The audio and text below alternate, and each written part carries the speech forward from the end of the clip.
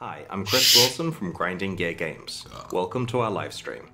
We have a busy lineup today with announcements for Path of Exile 2, as well as the exclusive reveal of Path of Exile Necropolis, which launches on March 29th. For the first time ever, we'll be releasing this expansion simultaneously on all platforms, PC, Mac, and console. Twitch drops are enabled on today's live stream, so make sure you follow the instructions below in order to claim your suffering back attachment. Simultaneously? Today's stream will start with Path of Exile 2, where Jonathan will show you our latest announcements. Mark will then take you on a deep dive into the new Path of Exile Necropolis Challenge League, which launches in 1 week. He'll cover the league mechanics, its deep crafting system, large endgame changes, some improvements to the core Path of Exile campaign, and finally some simultaneously? We'll then show you our new supporter packs, and we'll head into a live Q&A session where Ziggy D will ask us your questions from Twitch chat. After the live stream, we'll drop the full patch notes. I met that guy Ziggy D too. Guys, time to chat about PoE 2 again. Oh, I met this guy. It's only been a few months since we talked about the Mercenary, and yet even since then, a huge amount has changed. When we announced the Mercenary, we also showed off a lot of the new capabilities that our engine has around animation and character control. Moving while shooting was a huge deal in that class, but there were other things going on to make it feel good too. Well, in recent times, we've only been showing off new character classes, but one thing I've been really excited about is to go back and apply all the new ideas and capabilities that we have to our old classes too. Today, I'd like to show off the Ranger, and I hope that you guys like what you see.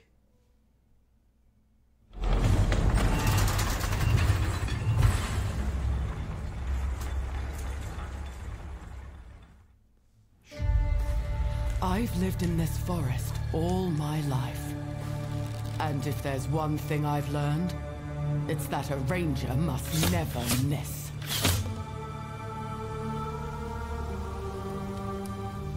She's a lesbian? Hunt you.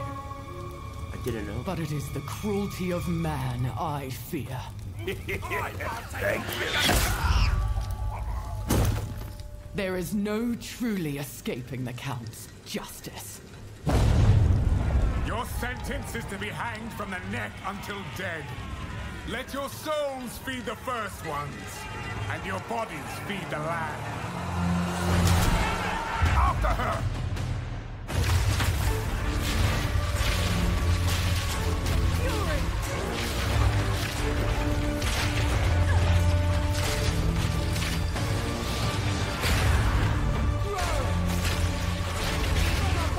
It's kind of weird that they're showing this and I'm still not allowed to talk about it. Has changed me. No more running. Right? No more fear. You won't get away this time.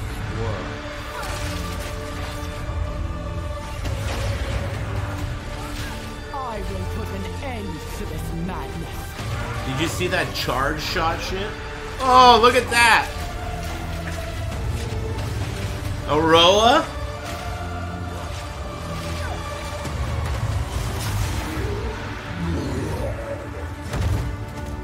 Let this be a warning, Gianor. I'm coming for you next.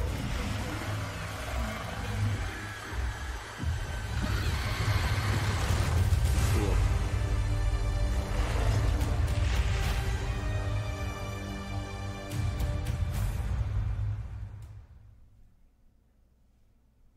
Let the hunt begin.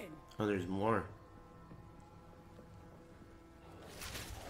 I'm not allowed to talk about this game until 2 o'clock, so I have to just watch. We knew we had to make a class with high agility. The dream of fast bow gameplay is Legolas, so that's what we wanted to deliver. The starting point is moving while shooting a bow. Any kind of basic arrow skill can be fired while moving, with a movement penalty. This immediately gives you a lot more freedom on the battlefield. Here, I'm starting each battle with a poison burst arrow to poison groups of enemies, then using a lightning arrow to arc lightning around larger packs. For even more mobility, we also have a variety of skills that involve vaulting around the battlefield too. Chris doesn't make this game, this guy makes this game. Using it jumps backwards and shoots a freezing arrow at the ground. Really useful if monsters close on you and you need to get away. Once you've landed, if monsters were frozen, it'd be nice to have some way to take advantage of that extra time. This is where Snipe comes in.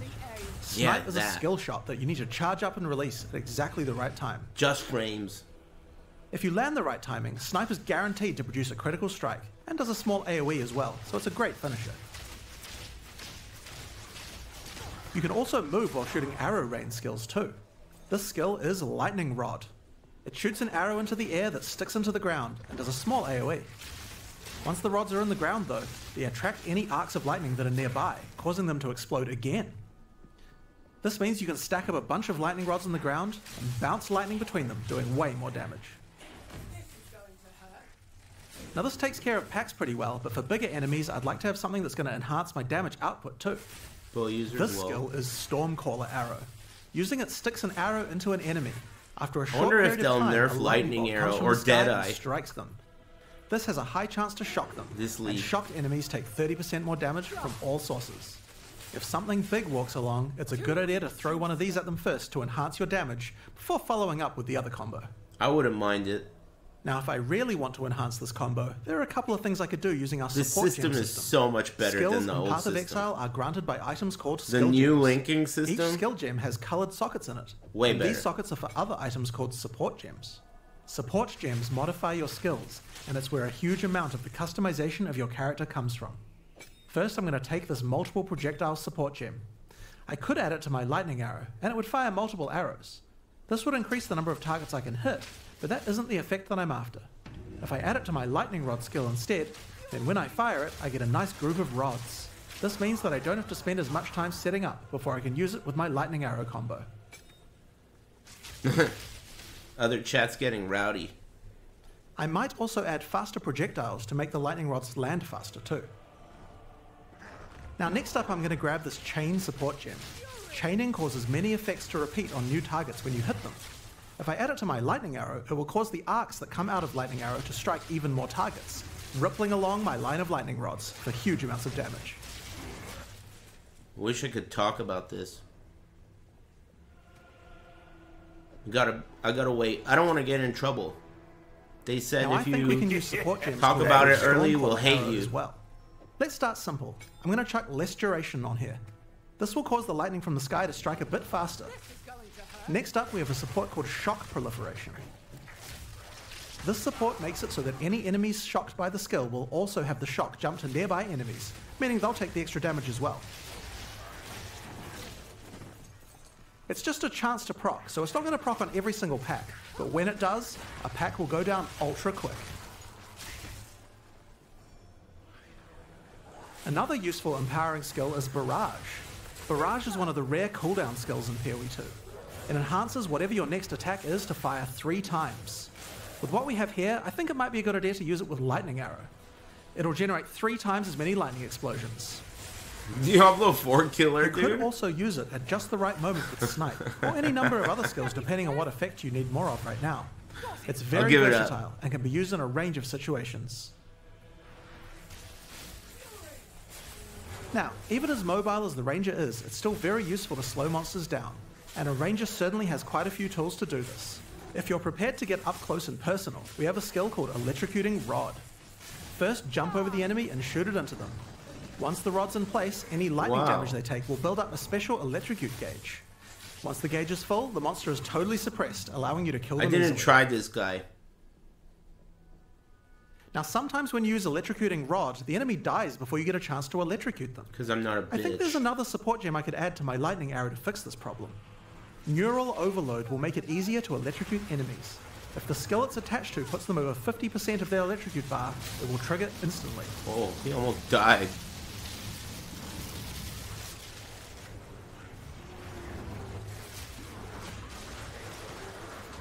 Man, this guy's struggling.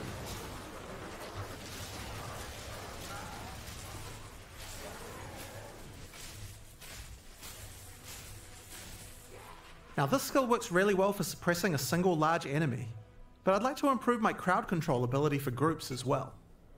I'm going to add a support gem called Frozen Nexus to my Frost Escape. This makes an area of chilled ground around frozen enemies. I'll also add Deep Freeze to it as well, which will make the freezes last a bit longer. Cool. Now when I use my Frost Escape on that front enemy, others nearby are slowed down. The potion icons It would also be good if I had a way to slow enemies They're down. different based on what kind of potions. So this Those would be are a great time to start getting into the Ranger's poison. What are you saying? Are you saying you don't like the way they look? Because that's based on what kind of potion you're wearing. This skill fires an arrow into the air that creates a small plant where it lands. The plant sends out tendrils to nearby enemies, slowing them down and poisoning them. Graphics. I think it's probably just because you're watching it on stream. If the plant gets further poisoned, it transfers that poison to the monster. This game looks really cool. Normally, you would only be able to get one stack of poison on a monster it's one of those nice-looking games. You can put as much poison as you want on this plant. You could just use the plant to slow monsters down and not worry about the poison part. But if you want to go all in on poison, this is the way to do it. Now, if you do want to focus on poisons more, another useful skill is Poison Bloom Arrow. Yeah, I mean, I don't think the potions look good either, but I think those are early potions. If you wait a little while, they'll explode. Like, those aren't the ones you're going to use in the end game. Like maybe the one, these plants the blue one on the left. Shoot the Poison Burst arrow at enemies nearby and watch your plants grow more and more powerful. Poisoning the pustules causes them to do much more damage and makes them explode much faster as well. I can also add the Pierce support to Poison Burst arrow. Doing this will mean I get multiple poison bursts as it goes through. It's kind of interesting that they're focusing so much on these types of details. It's almost like people aren't going to be able to play this, right? Thank you. It seems like they're also have another skill to being make a really nice environment for your specific. plants to grow. Gas Cloud Arrow. This skill shoots the ground and creates a cloud of gas that continuously poisons things inside it. Throw your plants down, then put a gas cloud on top. The constant poisoning will make them grow. Huh. That's pretty cool. Grow your plants.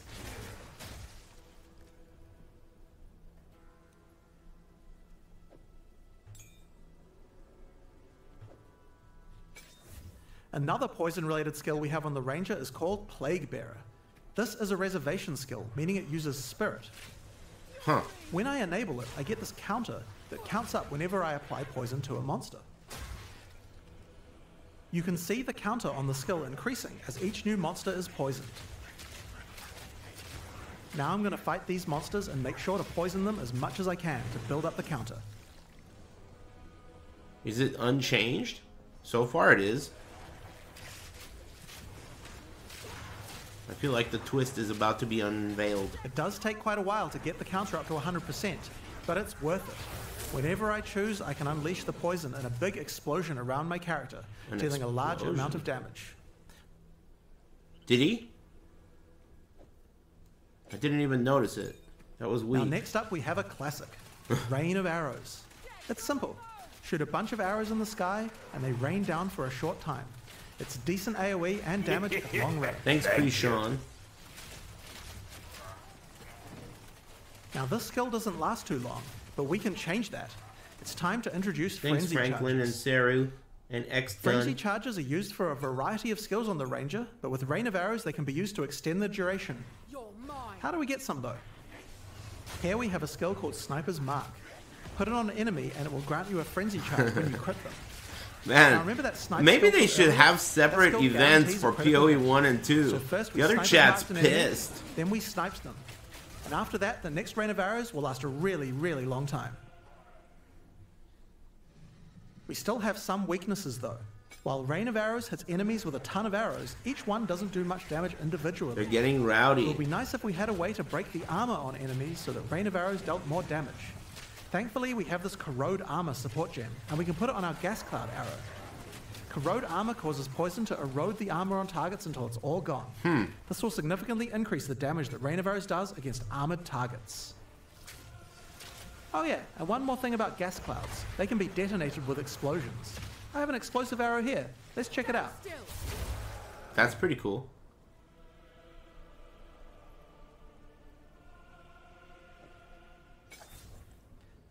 Now, because monsters and gas clouds are likely to have their armor broken, I think there's another useful combo we can do.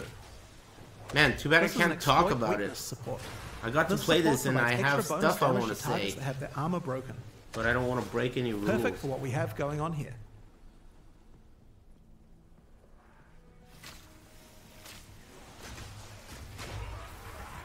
So, those are just some of the skills we have on the Ranger class in Path of Exile 2. Now that we've seen all these skills, let's see how well they do against a much tougher enemy. It's time to fight the boss of the temples, Thanos. Barking.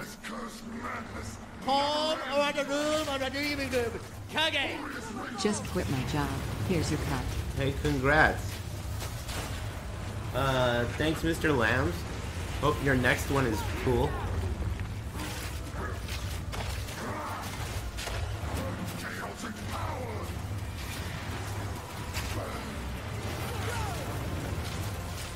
Man, I can't wait to tell you my opinion about this game.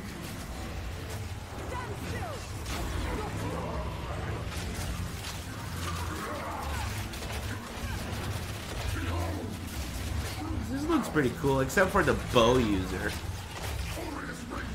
I didn't try the ranger.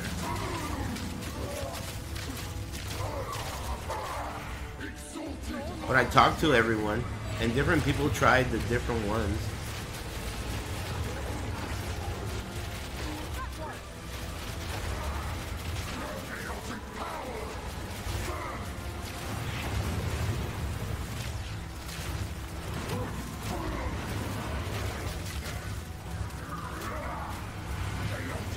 I can't talk about my experience yet. There's an embargo.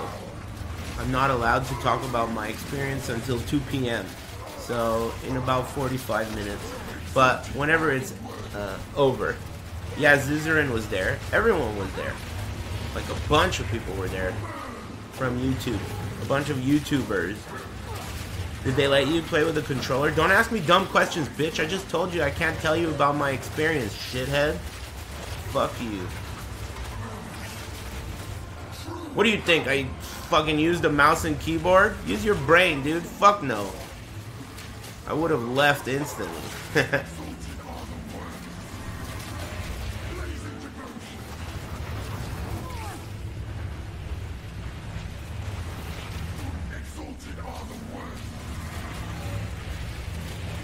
This looks hard as fuck.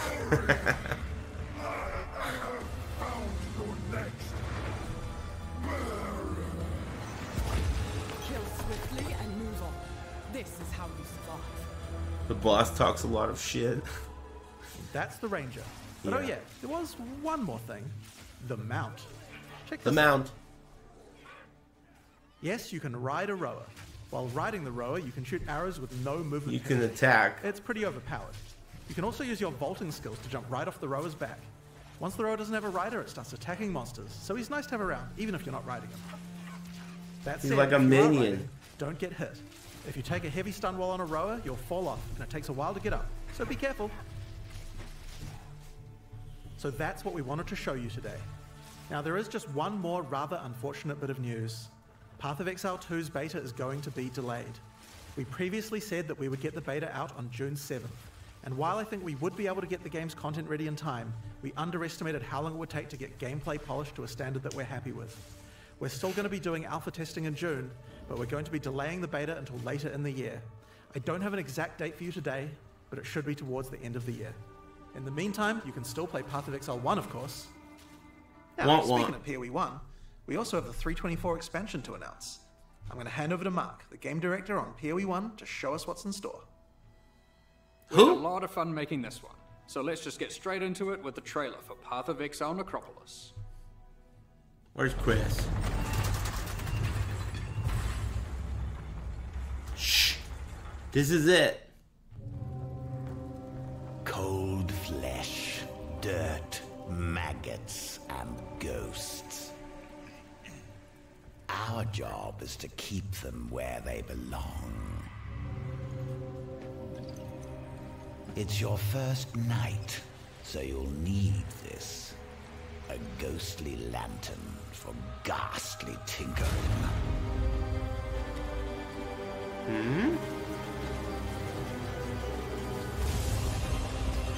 Whoa. Are those bosses? You'll learn to peer into the souls of the dead. It's like Sanctum, huh? Twist them. Sanctum 2. Meet me in the Necropolis. You can pilfer shiny things from a corpse. I can't believe the league's gonna start at the same time as PC. That's unbelievable. Glorious things from a soul. I need a grave digger. So we're gonna be grave diggers? We're gonna be robbing dead people. And their ghosts are probably gonna be pissed.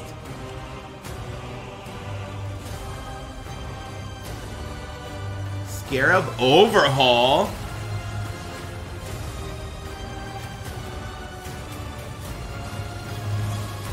More transfigured gems. Whoa. The job's hard, but the pay's good. What Good do you pay. say? Good pay. In the Necropolis League, you will encounter Undertaker Aramor, a man collecting the scattered spirits of the Eternal Empire for a I like his mysterious hair. purpose. Sammy, what are you doing, my friend? Shut up. Don't tell me I'm unleashing their ancient fury and sorrow onto Thanks, the world. Aris. The Undertaker will provide you with the Lantern of Aramor, a powerful family heirloom which can illuminate the wrathful spirits haunting monsters throughout Rayclast. With it, the Undertaker hopes to employ you to rid Rayclast of this menace, and further his cryptic cause. The lantern can be used when entering any new area. When peering through it, you can examine the spirits haunting that area. Huh. The lantern also allows you to manipulate them, letting you configure which monsters are affected by which mods. Weird. It would be wise to take your time with your decisions here, for the spirits are not forgiving. Booba! When peering through the lantern, you can also see extra details about the packs of monsters in the area. Rowers here are considered common, whereas the water elementals are more scarce. If you want things to be easier, you can put the more difficult spirits on the elementals, which you'll encounter less often. Huh. Okay. We've tried to make sure that by engaging with the lantern, you are able to intelligently control the difficulty in the Necropolis League. The spirits come in a number of forms which represent the danger they pose. For example here, the infested vultures are servant haunted, causing them to deal a small amount of increased damage. But the Vol's Vanguard are noble haunted, causing them to deal a large amount of increased damage. As you reach higher level areas in Rayclast, the tier and number of spirits that are haunting monsters will generally increase. Your game knowledge can help you here. If you're aware of the composition of a monster pack, this means certain mods will be easier to manage. For example, the mod that increases a pack's damage for every monster killed has no effect on packs with a single monster, like a Devourer. However, if we found a spirit that makes the strongest monster in a pack deal 100% more damage, well, I'm going to avoid the Devourer. Whoa. Okay. You might have noticed that the Lantern of Aramor provides other useful information, such as the types of abilities monsters use, or the damage types they deal. So for those who are less familiar with how these monsters work, this can be a great way to learn. Who cares what monsters you're fighting against? The spirits are constantly moving throughout Rayclast. PoE. So if you are finding a campaign area too difficult, you can just wait a few minutes and peer through the lantern again to see what's changed. Get owned. Of course, powerful spirits beget powerful rewards. There are two reasons why you might want to face a challenge now and then. I'm listening. Firstly, not all the spirits are malicious. Sometimes the monsters aren't haunted at all, but are instead devoted. These can grant basic rewards like increased experience, or bigger rewards like spawning the Nameless Seer, an NPC that will grant you a single unique item after you defeat all of the packs affected by that spirit. Whoa. The more haunted monsters you defeat in the previous area before using the lantern, the more likely the devoted monsters will appear in the next area. Monsters haunted by higher tier spirits will increase the chance of the devoted appearing even more, meaning that sometimes it's worth putting the hardest modifier possible on very common monsters, if you're brave enough. Again, we've tried hard here to allow players to customize the danger and rewards as much as they can. Aramor is an Undertaker, and you can probably guess what we're taking to him. The second main reward from the Necropolis League is monsters with unresolved anguish. Once slain, their corpses need extra care from the Undertaker, and he will offer to take them back to his necropolis and store them in the morgue. Time to earn your keep. When you are ready, you can visit the morgue to view the monsters you have collected, and then get to work burying them in one of many graves in Aramor's cemetery. For example, we will bury this Katava's Herald.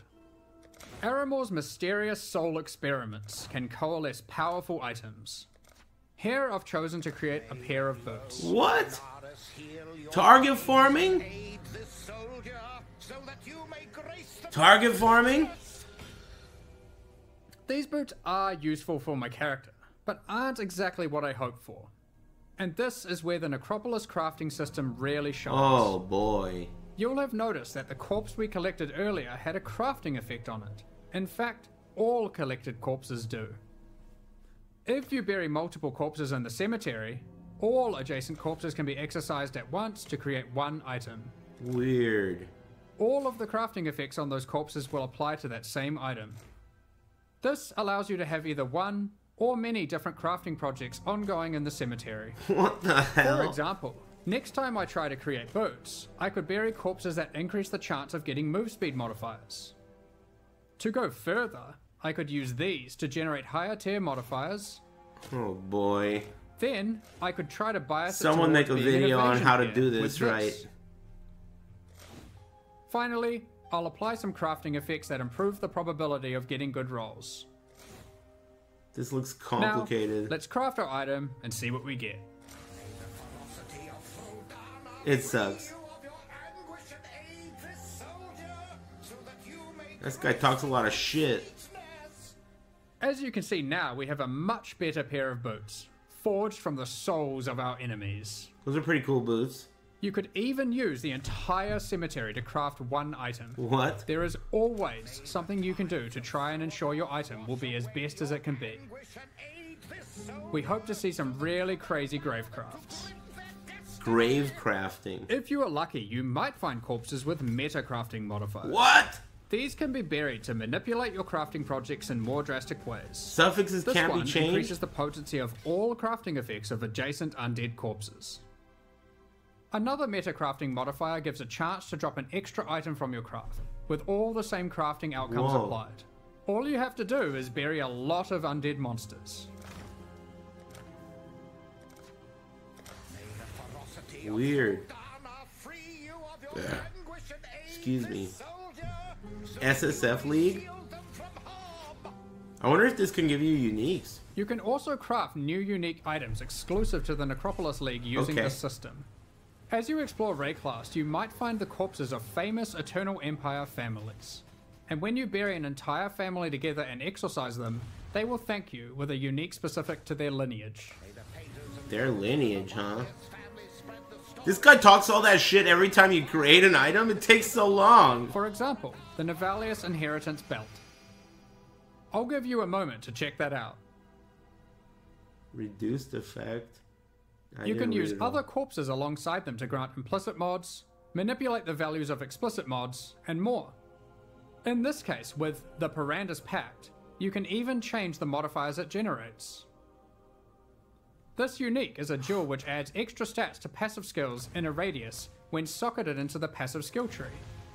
The stats it adds are randomly generated, but you can bias it towards a specific type by using other crafting effects, such as this one, which increases the chance of getting life modifiers. Let's see what we get. This looks so fucking complicated, dude. This looks so fucking complicated. Damn, we didn't get it this time. I guess we're gonna have to go and Global collect more crit corpses. chance. Of course, you can trade the corpses away to other players. All you need to do is purchase empty coffins from the Undertaker and use them on your corpses in the morgue. You can trade corpses? Oh no. Another item in the Necropolis League that you can find are Embers of the All-Flame. These are monster spirits that remain living in the All-Flame, a powerful ancient artifact of Rayclast. And you can set them free by placing them in the Lantern of Aramor and defeating them. These embers drop throughout Rayclast as itemized packs of monsters. You are able to use these packs to replace the packs in areas. For example, we have found this All-Flame Ember of Tarfor. We can now go to enter the next area and replace one of the monster packs in here. You can see we have also gotten one of the devoted modifiers to appear. We can pair up the Karui ancestors with this modifier, making them even more rewarding. Let's go ahead and replace the Tentacle Miscreations. However, when replacing packs, you want to double check their density, as the new pack will inherit the density of the replaced pack. The Karui ancestors we have now added to our area can even drop basic variations of tattoos. What? Thank you. This is an item type from the Say Trial of the word? Ancestors League, which can be used on passive skills to change what they do. Tattoos. There are many different types of itemized packs. You can find Breach and Legion monsters that drop splinters, Untainted packs that provide insane amounts of experience, Ooh. and even simple frogs, which can be used to replace difficult monsters to make life easier. Simple frogs. And of course, these Ember monsters can be raised as specters too. Huh. Finally, let's discuss how this league works in in-game maps. Each in-game map will allow you to manipulate it using the lantern on the map device UI. However, instead of randomly cycling every few minutes, it is fixed to that map. Once you view the map through the lantern, you cannot remove it from the map device, so you can't trade that map away now that you've seen it as too difficult for you, or has monsters in it that you'd rather avoid. That's pretty interesting. Like porcupines. We're also trying something new this time around. Something new? During the Necropolis League, there will be support for the League on the Atlas passive tree. Multiple clusters will be there, allowing you to enhance the gameplay, customize it, and even change its behavior in meaningful ways. One way that you can change the crafting in a meaningful way is with the Prospero's Wager Keystone. With this keystone, all the monsters with unresolved anguish come with this crafting modifier, which causes them to generate a random craft when buried. This means instead of pre-planning your crafts, you have to adapt to them on the fly to get the best results. These clusters will not be available in Standard League. In 3.24, we've made a plethora of changes to the endgame. We're introducing new bosses, adding another tier of maps, new bosses, and streamlining the Atlas. Another tier of maps? And most rewarding content in Path of Exile can be found in Uber Pinnacle bosses, such as the Maven and the Searing Exarch. Currently, the only way to access these bosses is by allocating specific keystones on the Atlas passive tree. While this system offers a nice element of control, it causes a problem. Rewards and access to the non-Uber variants are now economically priced around the rewards of the Uber fights. This means it is wasteful to run the non-Uber variants instead of simply selling them. Another problem that we noticed is the difficulty jump between the Pinnacle and Uber Pinnacle content was relatively large. There's gonna be Mama Bear? There wasn't obvious content that could bridge this gap. Many players would give up on their characters before being able to defeat the Uber Pinnacle bosses. In 3.24, we will be making some changes to this. We are removing the keystones that give access to the Uber Pinnacle bosses from the Atlas tree, and instead we'll be adding a new set of fragments that give you access to this content. Where do you get these fragments?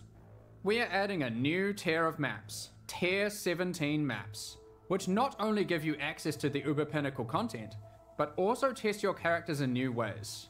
They feature a new set of bosses, Uber monsters, and a new tier of modifiers that can roll on the maps. There are 5 new Tier 17 maps in total, with some surprising boss fights at the end. We'll look at a couple today, and the rest you'll have to discover for yourself. That's crazy. They haven't added maps since I started playing. We have the Citadel map. This map contains the ancient Kalguran Citadel. You will encounter many expedition monsters as the signature packs throughout the map. At the end, you will fight Uber Uhtred. This is a version of a boss from Expedition League. That's the Expedition with all guy. its abilities and mechanics enhanced. Uber Uhtred will even be able to summon 2 other Expedition bosses to aid it during the fight. Secondly, we have the Fortress map. This map is an impregnable fortress, guarded by monsters from the Heist League. Heist boss. You will encounter an Uber version of the Unbreakable. Again, it has enhanced abilities and mechanics you have to learn and overcome. Uber! Each of the Tier 17 map bosses has a chance to drop a unique item, allowing for some target farming.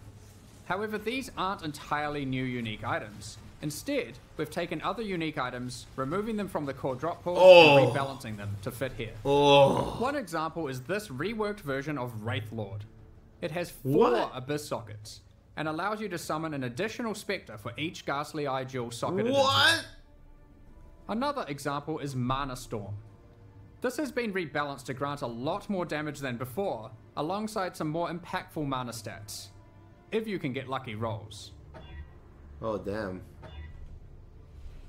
Alongside adding tier 17 maps, we have also changed the Uber Pinnacle bosses to have completely distinct unique item drop pools from their non-Uber counterparts. Whoa! This means there is a reason to farm both versions. Are you serious? Let's take a look at the Shaper versus the Uber Shaper.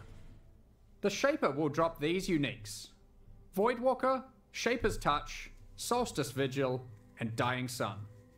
Whereas the Uber Shaper will drop these: Echoes of Creation, Sublime Vision, that's cool, Entropic Devastation, Starforge, and a new unique belt called the Tides of Time. Unique belt?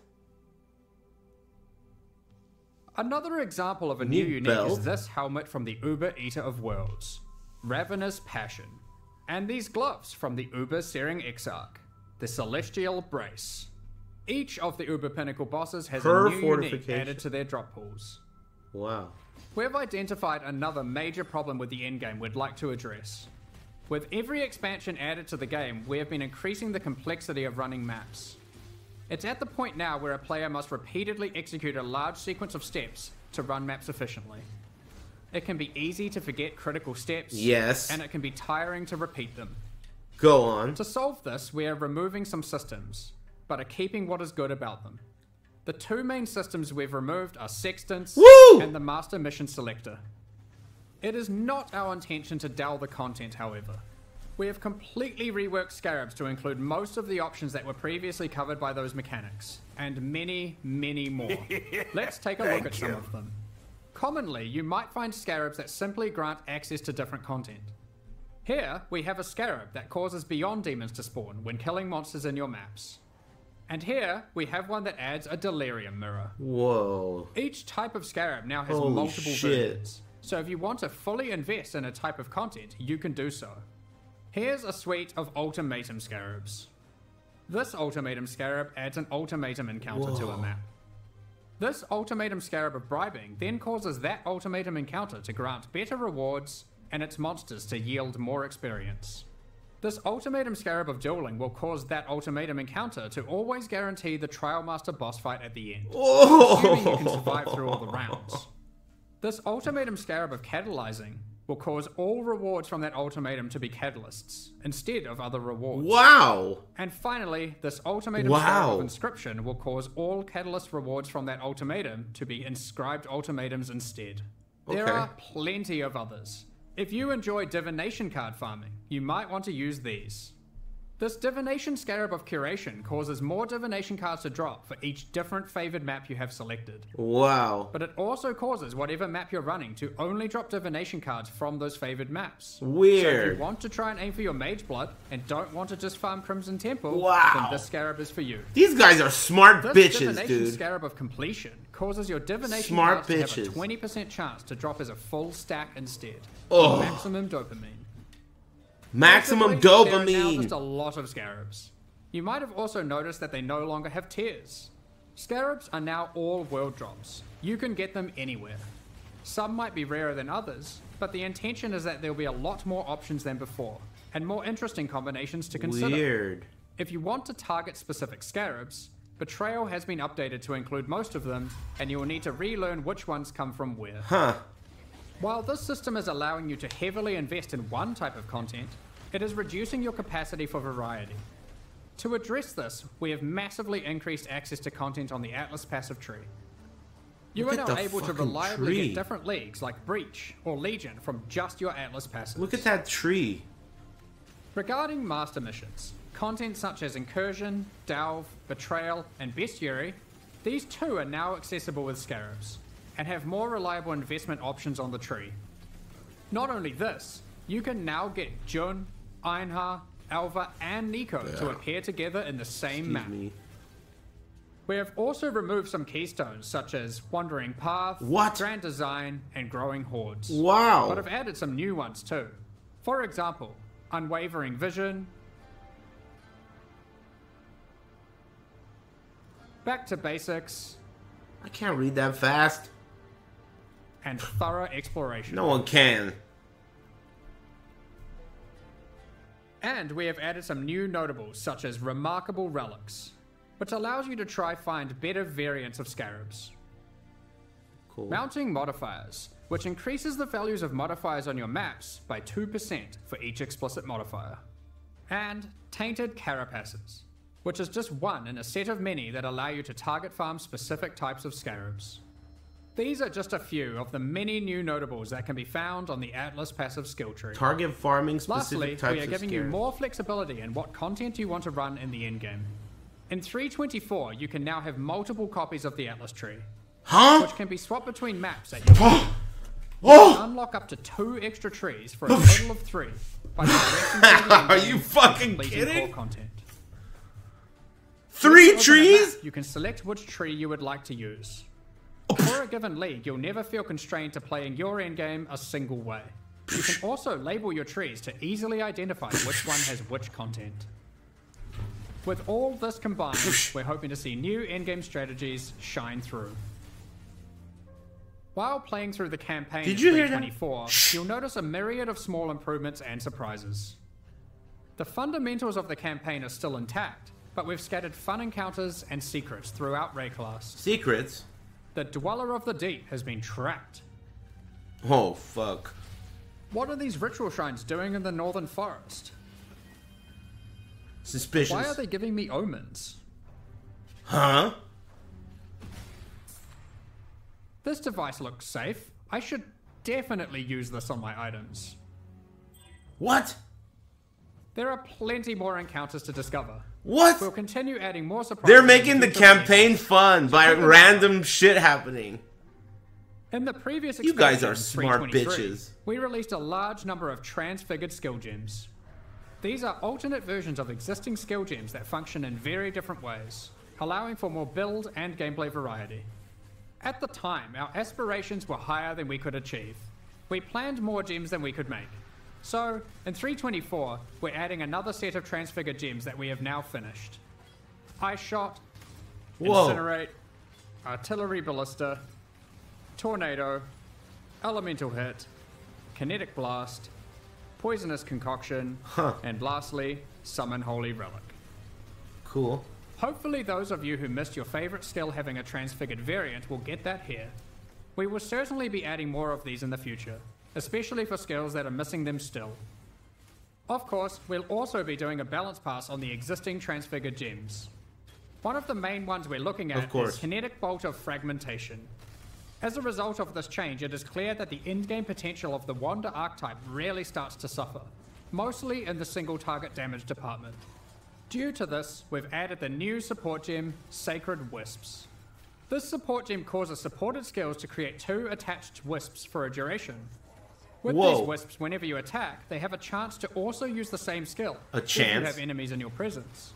And if there are any rare or unique enemies, they will always use the skill. Yeah, that's more like it. That leads us into all the other quality of life features we're introducing in 3.24. And there's a shitload of them. Shitload. Many of these have been revealed in teasers already, but here's a quick summary.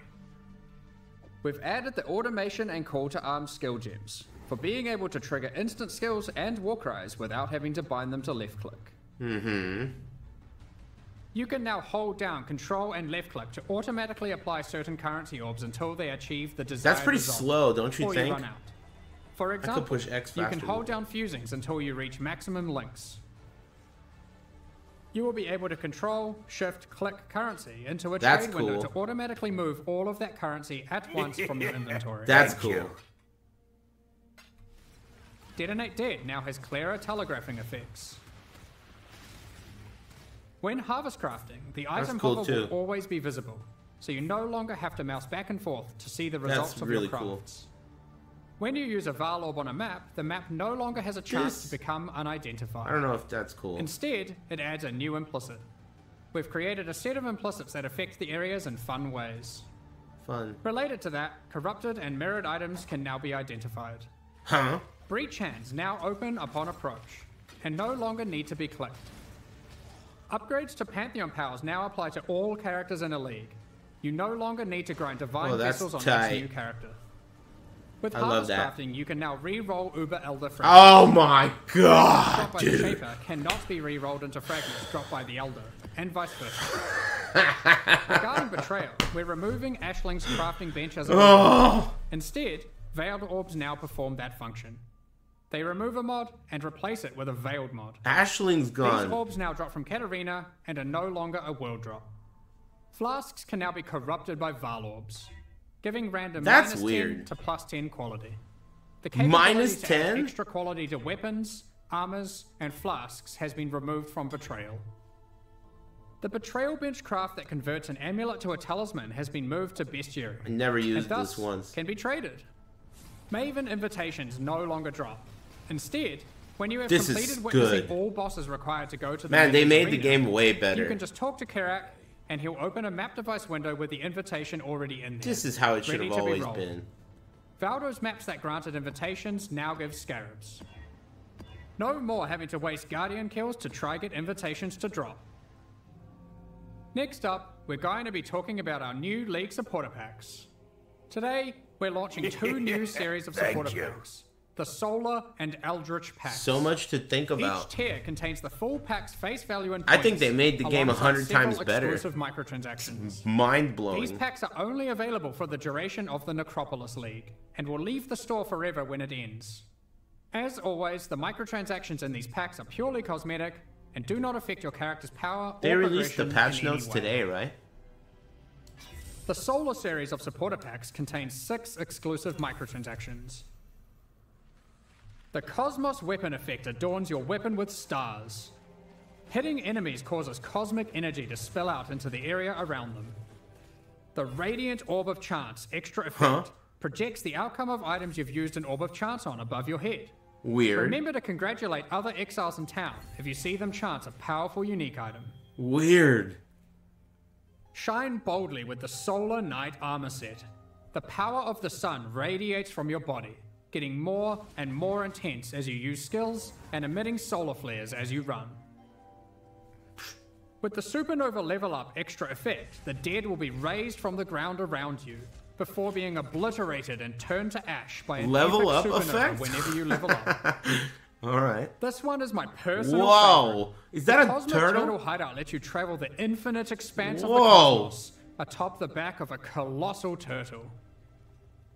Carry the weight of That's the sun pretty on your cool. back with the Solar Guardian back attachment. Witness it grow larger and larger as the energy of slain enemies is funneled into it.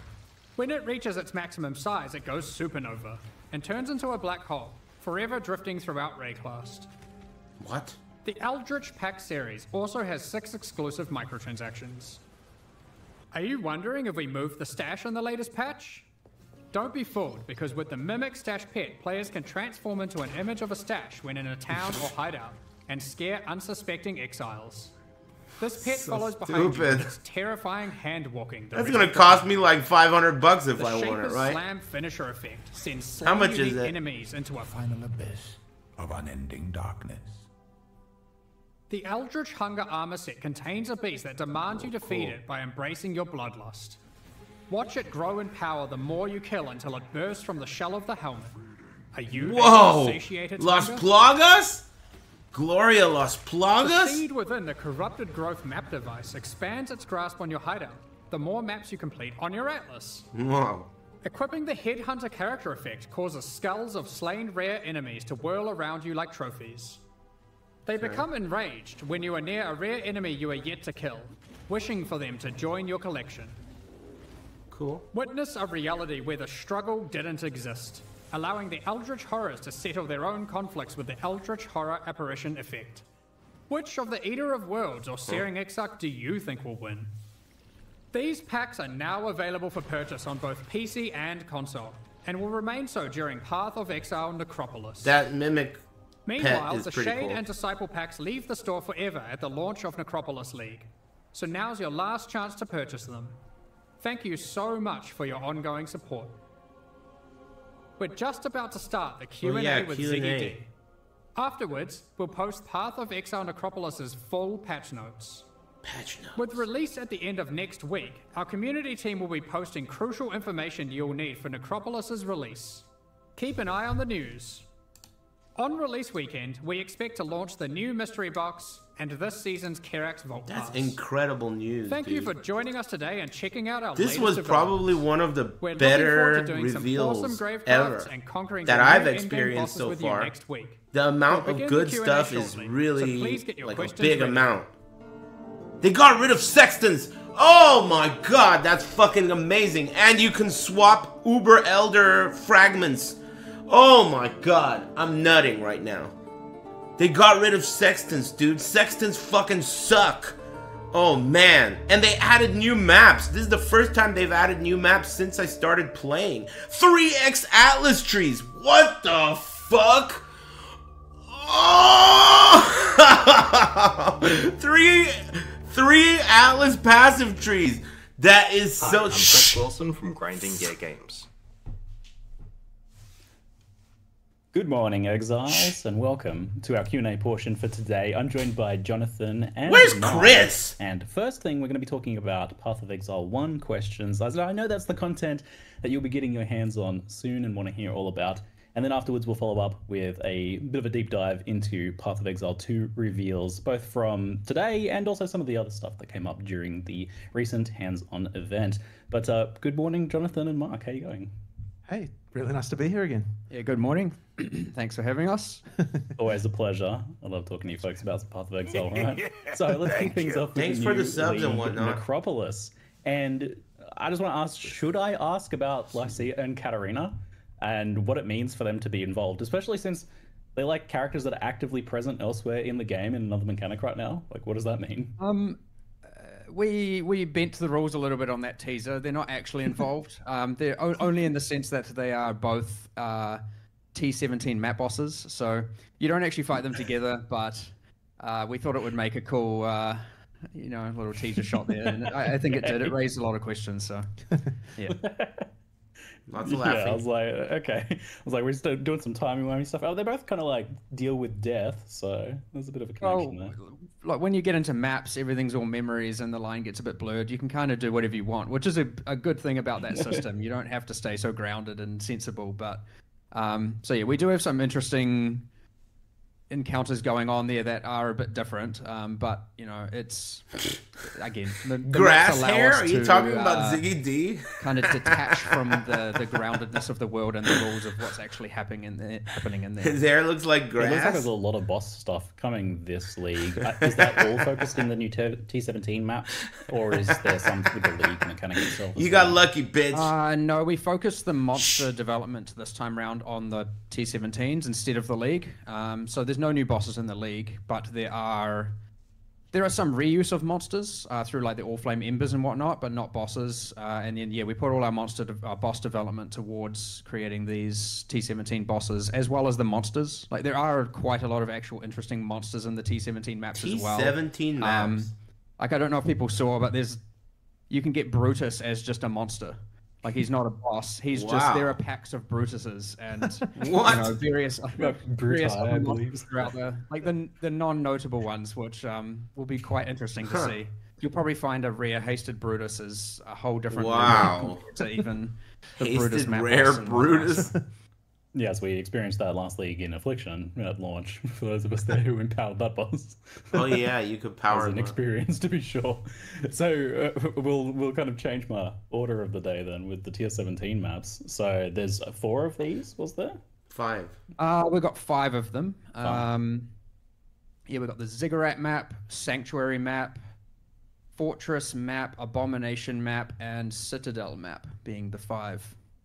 And these are like effectively Uber maps, but we kind of also had Uber maps last league in a different way with the community-made maps as well. But this is a whole different system, right? Yeah, this is different. Obviously, the Valdo's maps come with a little bit more craziness going on. There are custom mod pools on these, and there is a little bit of overlap, but nowhere near as crazy. Like you're not going to roll the like mod that sends you to the Void League or anything like that.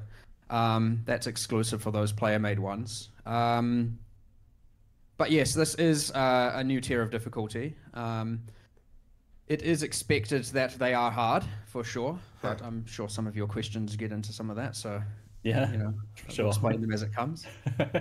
So these are the primary vehicle now for getting like the Uber fight keys. What led to the decision to make them come from a tier 17 That's separate crazy map too. thing like this instead of Uber from fight the boss, keys? which I guess was the more expected, like you would get an Uber Maven key from Maven. Like, okay, like let's say let's say it was from Shaper, and to get Uber Shaper, and you kill your Shaper, let's say it was even once every time, and now you kill your Uber Shaper, or let's say you fail, that's fine, but eventually you conquer it, you can kill it. It's not now fun to go back and do regular Shaper where clearly you can do the Uber version. Why are you bothering with the non-Uber version? So unless you want a specific drop from him, it's not fun to go back and just do like a clearly lower grade quality. So we instead went with it going a different way, where we have something that is ideally in between those 2 points of difficulty and has random variance. Like, you'll find that some of the tier 17 map bosses with certain mod combinations are probably even harder than the Uber Pinnacles. Wow. Depending on your character and all of those variables there. I wouldn't say that's going to happen entirely consistently. Like, it'll be occasionally the case, but it certainly isn't fun to just be like, it's in order really to do good. Uber Shaper, I have to do this content that I have clearly proven capable of doing, and just This is repeating an that over and amazing over. update. I see, yeah. So it's for the people who want to farm their own ones. It reminds me of doing the content Atlas that is rework, up to their challenge level, basically. where they because the took regular boss away wouldn't be the Yes, void stones or the How do you other get the tier stones. 17 maps though? So the tier It 17 reminds me maps, of when you get more void stones, it has a chance to convert T16 maps that drop. The more void stones you get, it becomes multiplicatively higher. But there is a kind of diminishing returns on that. So it is quite probable to convert T16 maps like the first one, and then as you get more T17s, it becomes less and less and less. Are these guys talking about the reason left we did mouse that is button? obviously the LMB discrepancy is between left just mouse running button? regular T16s and Get obviously on, top-tier fucking mouse juicing, you users. end up with That's what I was Man, telling them the when I was there. multiplier I was difference like, you between guys are T16 fucking dinosaurs, dude. Pad is substantial, the to say the future. least. And we didn't want it to be that we have to balance around the juicing with respect to getting T17s. We wanted to be that more accessible across the board. And so, yes, we added a kind of diminishing return. So, like, your first one might be quite probable, the next one's less, and the next one less, and then you're not going to get, like, 20 T17s in one map kind of thing going on. Right. It is also worth noting T17s cannot drop T17s. They are not self-sustaining. Oh. The intention is that you are still kind of doing T16s and occasionally diving into T17s. Interesting. Unless you want to trade, of course, in which case, the world's your oyster. So I saw they have their own new mod pool, and we saw things. One of the mods I saw was Ray Monsters remove 10% life, mana, and ES on hit. The mana removed on hit seems to break a lot of builds in particular whenever that sort of thing comes up, as mana is generally a pretty finely tuned system in Path of Exile. And it gets me thinking in general about mods like 80% reduced recovery and things that disable auras and stuff like that. Thanks for all the subs, feels everybody. just a bit not too dissimilar to monsters just being immune to your build, right? So what's the intention behind those sorts of modifiers in maps? It certainly was the ideal dream back when, that there are a lot of modifiers that can't be done by every build and you'd re-roll them and whatnot. Now, obviously, in the context of T17s, you can't re-roll them. So this really is, you should either change your playstyle, take your time, be a bit more careful to do it, or you can trade it away, of course, or maybe you simply can't run it on that character and you have to maybe build a different character that is capable of or more characters that are capable of doing different maps. There is one tool though that is in the form of a scarab. Okay. One of the scarabs gives you additional crafting modifiers on your map device. It isn't a common scarab by any means. You can't just use it on every T17. But two of the extra crafting mods that get applied to the map device is that prefixes are disabled and suffixes are disabled. So you can pick one of those. So if you do get one of these T17s, I do expect sometimes and you're like, I can't run it because of this modifier, you can at least use that scarab to turn that off occasionally. So it is like one of the tools that you can use to get around certain mods that it might be too hard or you can't quite get through. But the general idea is that you do have to actually think about these modifiers, play around them, change your characters. It's not just a kind of like, well, you don't have to alch them, they drop rolled, but it shouldn't just be a T17 is mindless, go in there and do it. Unless, of course, your build is so strong and so diverse that it can do that, which that's fine. If you want to build your character that way, then, that's what the game allows you to do, and that's what we like. So, Right on, right on. We'll jump back to the league a little bit before we move on to some of the other end game questions that I have. But what you're doing with the difficulty control for Necropolis, where you can select which monsters get buffed in which ways, seems like a lot of what people have been asking for, especially with Afflictions launch, where we didn't have as precise control over the difficulty of content we were facing. That said, how do you weigh up giving this level of control against things like adding to the time it takes to jump into the gameplay? I saw that this is going to take a bit of time to like read through those things and shuffle the menu each zone.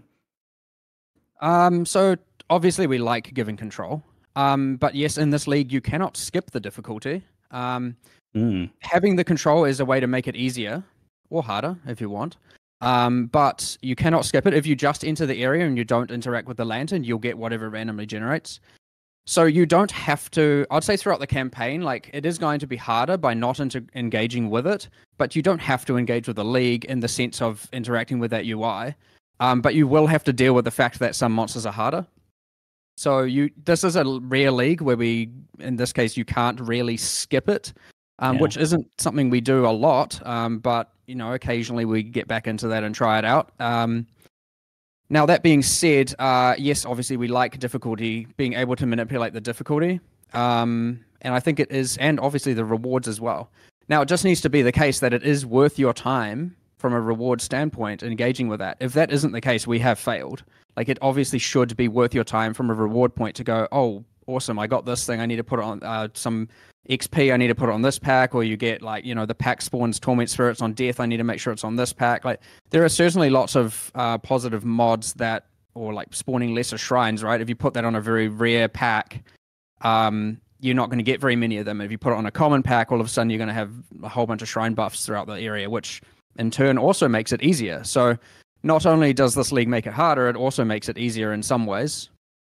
Now, one thing you said, talking about the time, like obviously when you get to end game, which like for every map you do get presented with that UI, but because we have added the nodes on the Atlas tree for Necropolis, we have added a keystone that allows you to, well, effectively what it says is the mods are applied randomly and there are more mods, so it is harder and it is more rewarding in some senses, but you then don't get to customize it. But if someone is like, oh, I don't want to have to deal with interacting with that between my maps, you can just run the map and it will randomly do it. And like, that isn't necessarily to say that that's better or worse. It's just one of the ways someone can customize their experience here. But yeah, so through the campaign, you don't have to use the UI, but it will probably be harder and less rewarding. So you should be wanting to do it, unless, of course, you just want to get to end game, go for it. And at end game, if you want to invest in the keystone, you can skip doing it on the maps themselves if you, again, don't want to have to deal with it. So ideally, we've given, the choice here to do both versions and play the way you want to play. I think that's really clever, using the Atlas passive tree as like a tool to be able to customize that league experience. Now I'm to the point that I'm surprised it hasn't happened before. Lightning! We were talking about trying to back. find What a I way, missed. and we were talking about like checkboxes and all that, and it's all just a little bit inelegant. And it was actually a suggestion of one of the programmers was like, we could do a keystone, and then we're like, hey, we never actually do tree support for the current league. Like, it's just Dropped not your even a thing tacos. that we've really considered. And Embargo ended, I know, but we're like, I'm listening. Wait, we should just do this. Like, of course we should do this. Like, this is going to be fun and allow people to do different strategies, and like, why not? The whole chat saying I revert think it is a good addition. LMB. We'll see how it actually plays. I hope they don't. Because it's the first time we're doing it, and then we may continue doing it for future leagues, or maybe it was just, it's terrible. We'll see, and we'll not do it again. Well, who knows? I mean, we think it's cool here, but, we're not always right. All right. So in the campaign, the monsters you kill in one zone affect what happens in the next zone, like the amount of devoted monsters, modifiers that show up. And this is the first time I recall seeing a league like this where what you do in one affects like kind of the next zone like that. Does it work on like any next zone you enter? The even graveyard like part sounds crazy. The same zone or somewhere in a different act or something? No. So this doesn't. The league actually isn't customizable when accessing through Waypoint or through the world map. Which is bit different. I mean, you might think, but my Blood Aqueduct farming, and yeah, sure, you can still do it technically by farming from town, but we're also like, not that I know how many people even still do that outside of like, SSF tabular farming, which I still don't even know if necessarily is a strategy. But either way, yes, farming the same zone over and over is not really embraced in this league. The difficulty will still be there, but you won't be able to customize Amazing the mods, chili, I love my wife. Whoa, nice either. wife. So it's more for like, the linear playthrough when you're going through. Let me get some chili. So Soul's the way it works, the way it works effectively is like the more haunted monsters you kill, the more likely you will get devoted modifiers. It's a campaign-only feature. It doesn't happen in maps. Maps are completely randomly generated per item. So it's an interesting way where it works a little bit differently in the campaign than maps, which I think is interesting. I kind of like having subtle differences there. I was listening while I was gone. And yeah, the more haunted monsters you kill, the more likely you are to get devoted monsters. And this is actually a reward for why you want to make it hard. Because let's just using Mudflats as the example, if you put all the hard if you have, say, 2 out of 4 of the packs, or however many packs there are, have haunted mods, you might want to say, I'm going to make that easier and put them on the zombies and water elementals. But those are the least common monsters in that area, and thus you are less likely to now get devoted modifiers to appear when transitioning into either Fetid Pool or Submerged Passage. So you actually have an incentive. I can't believe the league is starting at the same time. I'm fucking blown away. Because they are like the dominant monster in that area. What? Which is kind of interesting. So again, like there are many pros. Console starts on the same day at the same time as PC. And then when first time ever. When you next peer through the lantern, it will like show which mod you got. I'm blown away at that. And yeah, hopefully you get as many good ones as you can.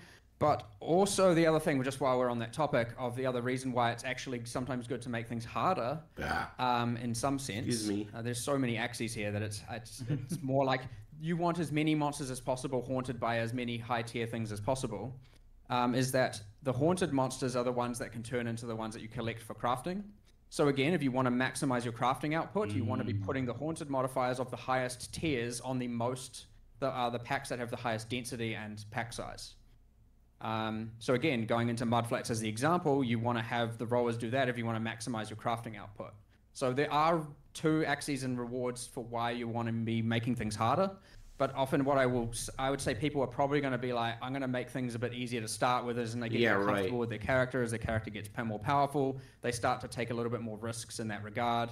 And of course, if it becomes too hard and they over make it too hard for themselves, the mods rotate pretty frequently, like to the point of you like running through an area, the next time if you then had to recreate that area, because you're like, nah, I've made it too hard. The mods will have rotated, and you can adapt your decisions and be like, yeah, this is easier for me now. I'll wait a few more areas or some more levels until I then raise the difficulty again. So how clearly is that like reward system communicated in the UI? Can like someone who hasn't like watched this know that, killing more of these monsters will give more devoted to the next zone? How well is it communicated in the UI? That isn't currently communicated, but it will be. You probably didn't see it in the live stream, but we will do that. At least on the hovers, when you hover over and it just says devoted, we will put like a little, we'll put it on the hovers of all the like tier things where it says like, servant haunted, noble haunted, etc. The whole other chat room is talking shit something, but I can't remember what. Left mouse button. We'll do a pass on making the things whole more chat observable and all of that. It's actually kind of interesting on that point that this is the first time in PoE where you have information about what is in a zone and what the pack compositions are, and like just information about monsters. And there's just information generally there about like what monsters do and so on. Which is kind of not really something we've ever really done before. So this UI actually sort of provides that, and it'll be interesting to see like whether that's actually useful and like whether we want to think about how we might communicate that again in the future, because like all that's now sort of a thing. Yeah, for sure. But yeah, it's kind of interesting. Yeah, I got really excited actually when I saw that. I was it's like a bestiary. We can actually see what their abilities are and damage types. Along that note, there's quite an interesting feature in maps that because maps have uniform density distribution of packs. So generally in a map, you're going to have like I think it's 5 packs or whatever, and you're going to have 20. It's generally going to be that there's 20% of the map as each pack. So in maps, there are these extra little symbols, which I don't think were in the live stream, that we've kind of added in more recently, which are variants. So sometimes a certain pack is going to have higher like pack size or mod effect or density, and there'll be these kind of up and down arrows to kind of show like this pack's going to be more common and this one's going to be less common and stuff like that, just to add that variance so that those variables can still play a role in when interacting the turtle with the hideout. Otherwise, it would just be like, you know, how much is that shit? $100? And in 90% of packs, you probably wouldn't care too much about. So we've added extra variables to make it that the packs and maps, fuck that. You know, $90. You know, have more influence on your decisions. $90 all day? Tier 17, you can buy a real turtle for $90. You might actually think more about it. Yeah. You're talking about your up and down arrows there. Maybe realize what the next league is going to be. Monster stock market investing. Thank you. Thanks, Mr. Goonbones. Let's do it. And everyone. So I'm going to go off topic a little bit here and answer a chanted question in chat so that we can get back on track. So we... One sec. There we go. So you've been flooding us with a lot of great quality of life updates in the lead up to this release. Left mouse button. Like some spring cleaning is going on right now, which I love to see. That said, at least one of them seems to have missed the mark, which is the automation change and the resulting removal of the ability to bind instant skills to left-click movement. So having your steel skin on left-click and having it auto that way. So this seems to be a pretty unpopular change, and I just want to ask you guys, why do you feel like that is? Why is it so unpopular? There's a fair, I'll go into a few things here, but yes, obviously missed the mark on this one. As I said, we're not always right. Missed the mark? I do, however, think this is solving some good things the way we've done it, but the problem is it hasn't obviously solved it entirely, and going from a bad solution to a bad solution, at least from our perspective, is not what we should be doing. So we will make further changes. I just don't know exactly when and to what degree. There's obviously discussions going on. So to get into some details there, I do believe that it is beneficial now that it is a more observable mechanic, a less like hidden specialized mechanic of, you know, like you can follow a build guide and you can see, oh, this person's using this instant skill. But at no point does a user necessarily know they should randomly, unintuitively bind it to left click to have it autocast. The way that was before was just, I think, like more than anything, it just felt like such a strange, like, why should this even be a thing? Kind of, you know, it was kind of almost exploiting a quirk in just the way that our input system was, rather than really being like an actual mechanic we decided to exist. I think that was probably where we started to feel like, oh, you know, this is like, because I remember when I was discussing with Mark, and I was kind of like, this really, like, if you tell a new user about this thing and the way that it works and why it is the way that it is, it's kind of like, this just sounds so dumb. That's kind of why we were kind of sort of keen to change it. But on the other hand, I guess the problem, well, yeah, I mean, ultimately the issue there is that, you know, the solution is a reduction in character power due to the fact that you need to have an extra support socket. And, you know, without compensation, that obviously feels really bad. So, well, yeah. I do stand by the, like, being able to have it trigger while stationary is an advantage, and being able to use multiple is an advantage. But of course, then we talk about more into socket pressure, right? Using multiple, unless you were already using multiple, you know, isn't reasonable for most characters. So, and we can talk about all kinds of like what the actual solutions would be, but effectively, from my perspective, I come down to, if these things are just becoming passive skills, then why are they not just passive skills? That's what I've kind of come to recently. Like, we should probably take all of these, make them like, how is, say, Time of Need not different from Steel Skin? I understand one of them is regeneration and one of them is mitigation, but in the sense that, like, effectively what we're saying Steel Skin, Molten Shell, etc. is now every 10 seconds do something for Y seconds, which is exactly what a lot of our passives do. And so I was just thinking, like, we could move a lot of these into passives, and then what we could do is actually take what we originally intended for those skills and design skills that are, because they were intended to be reactionary. And it'd be nice to actually design some stuff that is useful for that. Now, obviously, that's a longer discussion, designing the specifics of all the skills. But there are also some objective problems and balance problems that did happen from this outside of socket pressure. And I can at least cover some of them now. Like what? So I'll start with, okay, General's Cry.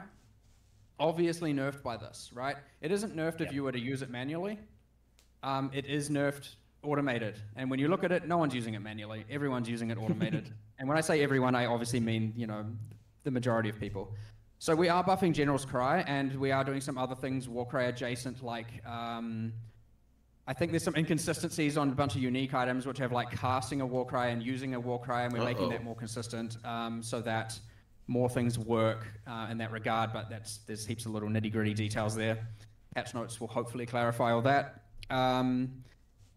Now, then there's mines, which is a big one. Yeah. Now, mine playstyle, aside from the annoying having it on left click, going like tink, tink, tink, tink, tink, tink the whole time, and that just being irritating, it is certainly the case that when it is triggering all the time with a support gem, obviously, if you now you can't stack them on a boss. Have the playstyle of throwing heaps of mines and then moving to detonate them all at once, which is how mines are meant to be played. You could do that before, and now you can't.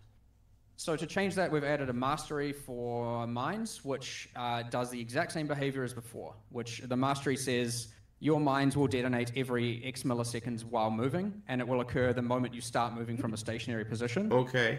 That's another passive point you gotta use, the other third one I'll get into Clap here minus is, one passive. Bone Armor from Necromancer. So, goodbye Bone Armor. And we have redesigned some of the nodes around there. So, what have we changed? I'll see if I can remember all the details here. I think it's Mindless Aggression. And note, all these notables are going to probably get renamed due to the theme change, but I'll use the old names just because that's what everyone will know. So Mindless Aggression is now multiplicative 10% more minion damage and multiplicative 20% more minion life. Sounds good. Instead of the increased damage and increased speed. This is possibly worse as a 2-pointer at like level 30, but in-game far, far, far superior in terms of actual damage output. You could argue it's slightly worse with Spiritual Aid, but I think that loss is ultimately inconsequential with the other changes here. Then there's the 4-pointer Bone Barrier, which we are going to keep the PDR stat and the...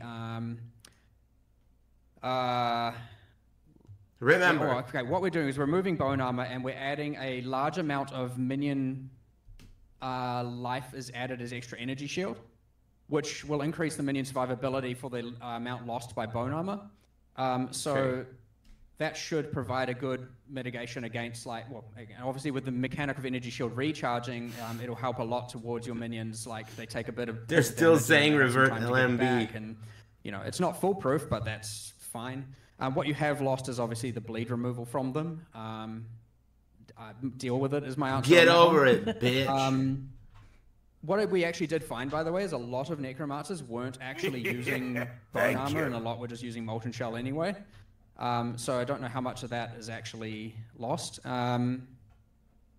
And I know this is a bit of a rant, but I'll just keep going because, again, people want to know about these changes. What else did we change there? One more thing. Did you change the leech thing, or is that... Yeah, so there is a...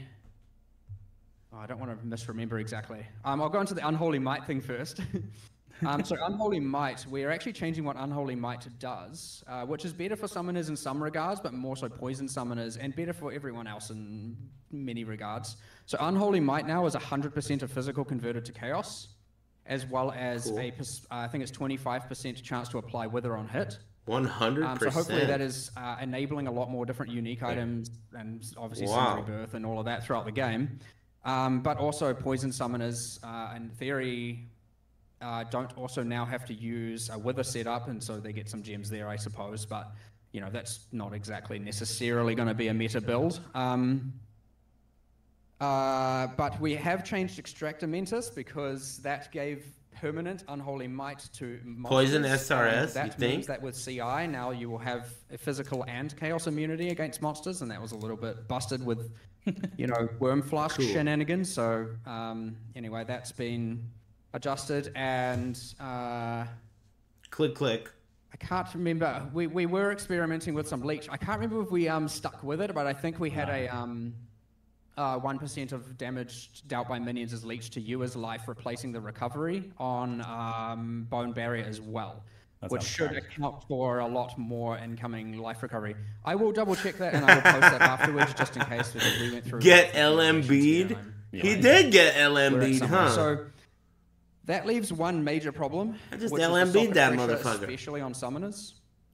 and we are actively discussing solutions to that one. I think where we are currently landing is that we want to have corruption implicits possibly on all the different minion base types, so Bone Ring, the Bone Shield, and the minion weapons, which grant various different skills like Convocation, the Offerings, Desecrate.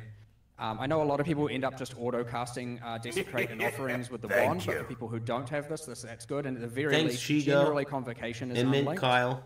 We might even do the Golem skills as corruptions too. I'm a bit iffy on that one, so I know generally I shouldn't say things that we're not definitely doing, but you know, just speaking freely on that one. So hopefully that is at least a temporary solution to alleviate some socket pressure, but we probably do need to do more.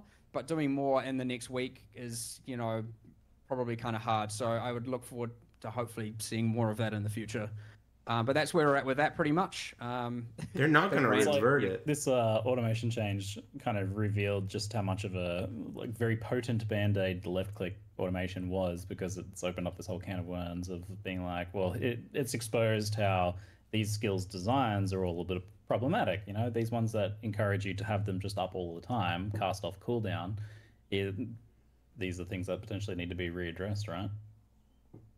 For sure. Like, I mean, this does happen a lot. I mean, even if you look at the Pantheon change, which was one of the first quality of life things we announced, like, that's cool. You know, it's like, well, we're going to change this Pantheon thing. Like, surely that's good for everyone, not having to redo. And then all of a sudden it's like, but now I don't want to always have chill effect on and all this. And we're just looking at these things going, Pantheons equals positive buffs. But then there are all these niche builds and Johnny builds that end up with taking these upsides and turning them into, they become downsides. And so now we have to adapt another thing. Like, often what happens is we change a system that we entirely think is positive. And yes, either because we've not given it enough time internally, or because, again, it's very hard for even 100 people to find things as quickly and as actively as bald guy's not there. Thousands of people. Yeah, where's Chris? So, yeah, we find that there are things we then need to do afterwards to fix. So obviously, we address the Pantheon thing by allowing you on a character-by-character basis to then disable and enable the Pantheon upgrades. Yeah, both these guys have hair. Fix a bunch of niche builds. But yeah, with the game is like expansive as part of Exile, with all the millions of different builds, it is pretty hard to change anything without affecting something. No Chris, no buy. It was just we made a change that affected it's free. A lot more than we had originally thought about. And yeah, we're doing a lot of solutions. It's free, there, dude. But there is certainly need for a much grander solution. Isn't that insane that this shit is free? But I think where we're at right now is probably pretty good. I am never ever going to be happy with the fact anyone feels like they need to do some sort of numlock shenanigans, or whatever the crazy strategies are. That is not okay, and as such, we need to. If that is still happening, we need to still fix more. Yeah, yeah. When there's like one of these things where you change something and it's like, this will be good once we get these other things implemented. Yeah, you can still do it, right? By numlocking it, maybe, like in Diablo 3. On the change until you can get it all done at once. Well, I think sometimes, but I think in this case, I think the lesser evil has been met, and I think that it is worth sticking to this one, especially with us fixing all those actual objective problems with the balance and actual nerfs that occurred as a result of it. Sure, not every single use case is covered, but I think the other ones are nowhere near as consequential, and I do think it will actually play relatively well. But yeah, in some cases, yeah, I'm sitting there like, okay, do we revert that, or do we, aim to get all the fixes in? We're generally pretty fast with reacting to things like this. We generally can make changes pretty quickly. But yeah, it is a hard decision to make for sure. Like, you definitely lose sleep over that one. But like that's what we do, and often as like, it's actually. Responding to this one has actually been fun in at least a development sense, because it is promoting a bunch of these other changes that have been, like, honestly needed for a while. Yeah. Like, especially when it comes to the socket pressure thing, like, it is honestly unacceptable that we have not really addressed that in quite some time. So yeah, I mean, ideally, I can't promise by the end of next week we have the right answer, and I can't promise we're necessarily going to do something. But these guys work pretty hard. We have been actively discussing, and will continue actively. Got all these weird nerds breathing down their necks. Yeah, like I said, it was such an effective band-aid that like ripping it off now has like allowed you to kind of get to the meat of some of these problems, which I'm excited to see what you do with these like skills that are all have this design where they were just chucked on left click, because hopefully we get some much more interesting skills out of it down the line. Working devs. As a result. I'm not falling for it. I mean, already I have a lot of cool ideas. It's just a matter of now finding the resources to get them all in and whatnot. Good luck. So since we're on the quality of life topic, something that bugged me quite a bit lately is getting attacked while talking to NPCs, especially in Affliction. I didn't end up getting through all the lore because I kept constantly getting attacked. But in the preview footage, I even noticed, I don't know if you ended up using a different version, but the player had the issue of talking to the Nameless Seer and getting attacked by a mob. Have you guys considered using pause tech to pause the game during NPC conversations when you're otherwise defenseless, or maybe other solutions like making you untargetable during dialogue? I would say yes, at least in the especially in the context of PoE 2, which does have pausing. Is there any actual reason we can't add pausing to PoE 1? Oh, you're doing it again? Probably not. Like, I know it's kind of been one of those things that we've, sorry. It's one of those things that, like, we kind of did, and then we're like, well, I don't know. I'd have to talk to Reese and find out what limitations there were. We certainly were scared by it when we first added it. It was like, this is going to break so much shit, but then it didn't really in PoE 2, so maybe it would. Yeah, I'm pretty sure. I can't see any obvious reason why it wouldn't be able to be ported over. Relative, you never know. There'll be something, but it's probably something we can work around. Right. I mean, the thing that does suck a little bit about pausing during NPC conversations, though, is that there's various triggers that occur, and so it won't. If we just enabled it like that, like it would break stuff like the Fairgraves quest. And like things like that, like there are some things that would break if we did that immediately, but like it's the kind of thing we would have to find a way to be able to pause, or like opt into pausing on some and not on others. There's also the question of other people in the zone, as well. Like there's like a ton of random things that would probably. The way our pausing works right now is everyone has to have opted into a pause for it to be paused. So. But I mean, technically in multiplayer, if you're in proximity like that, you can just be like, defend me to your friend, I suppose. But they might just run off and start trying to loot some stuff and leave you to die. But yeah, I guess the counter argument is like, what about things like having safe zones around NPCs? And I would say that I have yet to find many games that don't end up just having exploitative cases around that. And that would be a lot more actual work, What about the targetable buff on the player while you're talking to the NPC? But it's the whole like I'm in a map and Alva's there and like, oh no, I'm gonna die or something, or like I just want to reprieve and I just go and like click Alva and then I'm like, phew, I'm safe now, and then I get in a world where people can log out. How is that like problematic? I mean, you're not wrong, but it feels like, well, at least logging out has a cost to the portal, right? Like, I mean, it isn't quite the same. But in the sense that, like, they should take out logging out. It feels exploitative, whereas logging out does not. Like, it feels like yes, it does. A mechanic that's unintended for that. Like, I wouldn't want to do a solution that again feels I counter argue that comment because I think logging out feels exploitative. Me too. I know you're talking to an NPC who protects you with a bubble because they have NPC magic. I'm like, that seems like an in-game thing. Like that seems reasonable. I buy that, but also logging out of PoE 2, of course, will log you right back into where you were. Be careful now because you're going to get us talking into changing how logout works. Yes. Yep. Why not? After the hands-on with PoE 2, I love the change that shit. Reconnecting you exactly where you were if the game crashes or something. So which turned out to be very beneficial during the test we just did, considering the number of crashes there still were in the build. But it happens. At least you could log back into exactly where you were and just continue. It certainly helped. All right. Sorry. Something you might. There will be a solution to your problem, is what I'm saying. Right. And pausing might be one of them, and otherwise we'll engineer and come up with design some other solution. Like there will be something, but yes, it has come up quite a bit recently just because of the scope of PoE 2. And generally, when we're discussing that stuff, we do also think, well, if this is a problem in PoE 1 those kebabs were so fucking good, dude. So man, I love sumac and Most Musir. Yeah, before we get back to the league, we'll talk about the Happy kind of quality of life related thing, which was the announcement of the Ashling. Yeah, it was Pervin change. So Pervin kebabs, itemized Ashling crafts for quite some time, which is pretty awesome that we're getting that now. But it seems strange to me that it was at the cost of the current Veiled or Chaos style effect.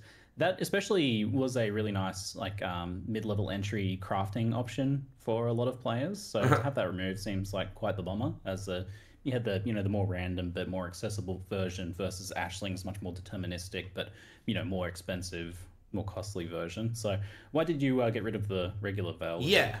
I mean, it's not, I wouldn't say the intention's to just get rid of things, but I also kind of don't see it as a loss to be able to kind of, where possible, not retain every single little crafting thing. I would say that the crafting is, at this point, like quite bloated in a sense of like, it is quite hard for someone who isn't reading into and studying profusely to figure out exactly how to craft the best item. And that's not necessarily a problem, but taking the opportunities to remove something that is honestly just bloat at some points is a win, especially if we can find a way to bring it back into the game a different way that feels a bit more core and fundamental.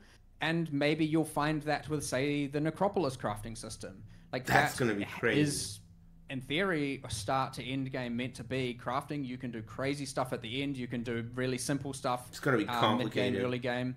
And then, obviously, when we then go to say, is this coming core? Like, how do we want to do it? If we want to do it, maybe it's absolutely busted in so many ways that we don't want to. We'll see. But there's always more crafting things we're adding. Like, you don't have a shortage of different crafting things in the game. Like, it's certainly... a little bit out of control in a good way and in sometimes a bad way.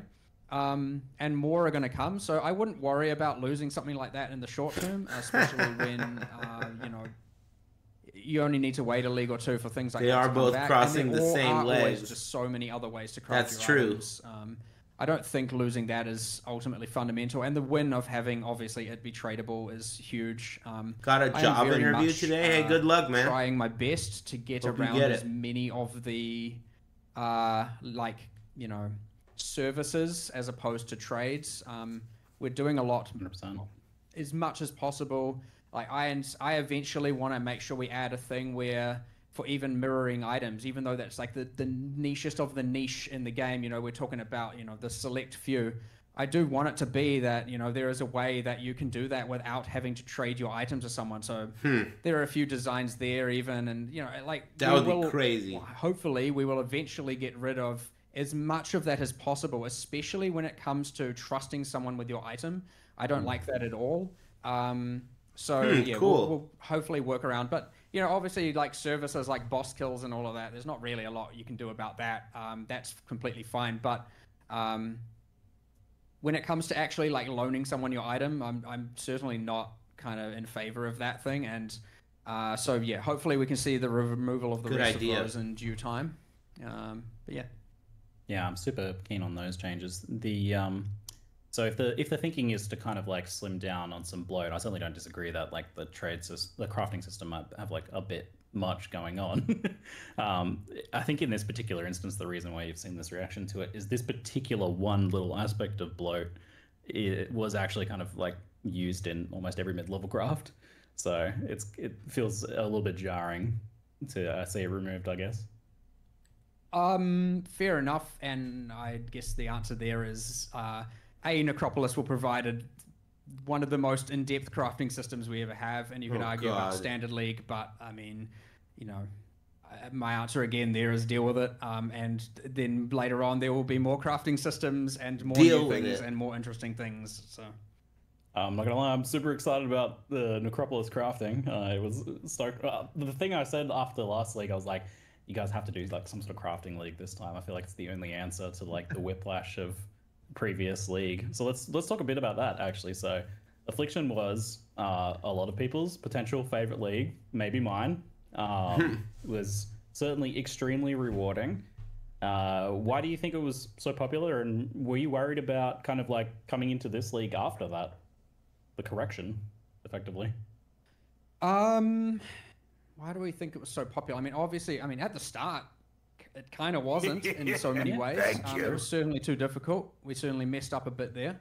Thanks, Monksticks. Once things were kind of fixed and once people kind of got their heads around, or around the difficulty of the character builds to handle the difficulty, yes, it became Magic Find Ruckus League.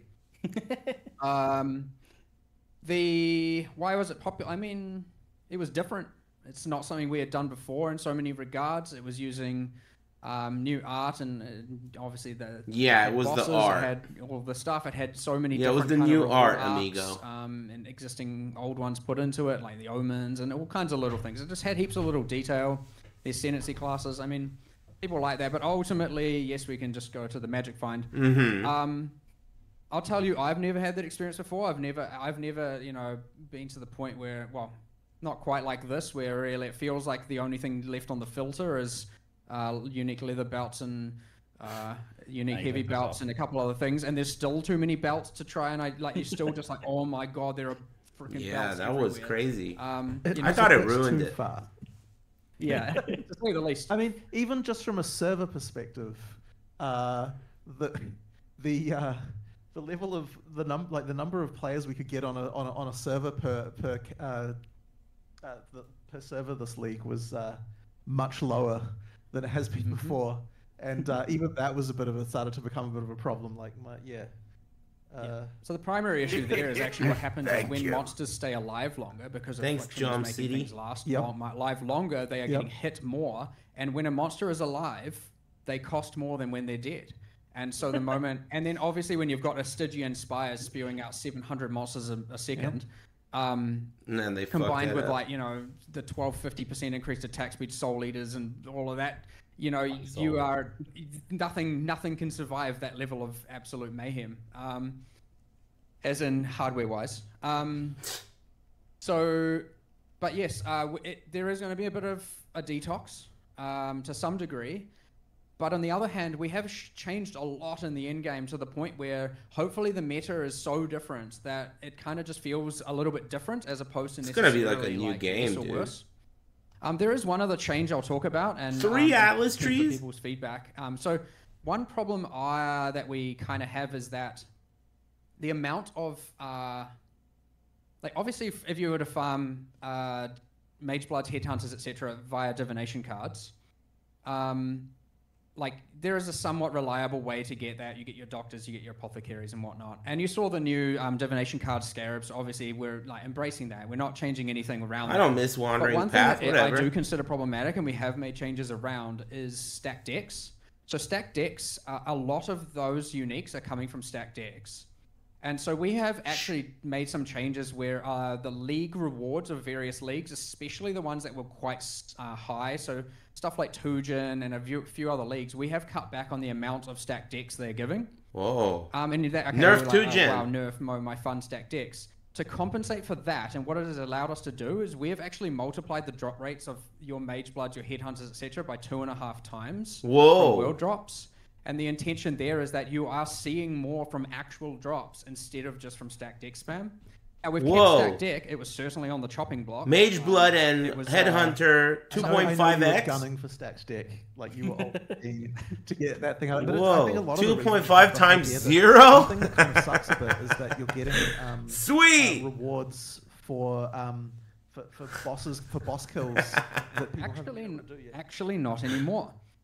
We have changed, which is true, that which I don't know if people saw, but stacked decks cannot yield divination cards that would give items from exclusive bosses anymore. Yeah, that was definitely a thing that sucked, was that, you want the exclusive items to some extent to feel like, okay, you proved that you killed this guy by having that item, so, There are some corner cases like, the Gambler and the Void that we're doing some specific handling around, but in general, you should be seeing a lot less random Starforgers appearing before anyone's even killed Uber Shaper kind of thing. My day is going great. And also, obviously, you've still got the Void keys that will yield it. You've got Valdo's maps, which will yield whatever people have chosen to give there, which is probably just a bunch of Mage Blood still. Yes, ultimately, we want to see a lot more of those drops come from actually killing monsters, and from farming divination cards the way we intended. Excuse me. Which is by actually farming the counter, as opposed to just mass stack deck. Valdo maps had to be in because people paid for them. I hope that is received positively, of course, because I genuinely believe it is better. But let us know. We have a little bit of time to make some changes there if needed. Right on.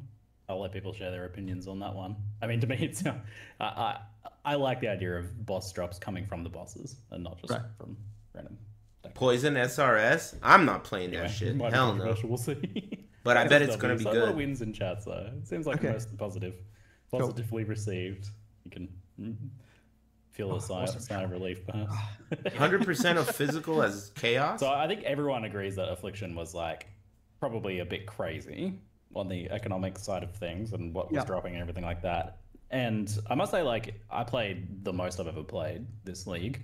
And I was getting to the point, like, in that 2 months phase where I was, like, doing things and creating builds and doing content that I just hadn't done before. And I think a lot of players had that same experience. And looking at the overall economy, I expected with how crazy the league was for things to be ruined.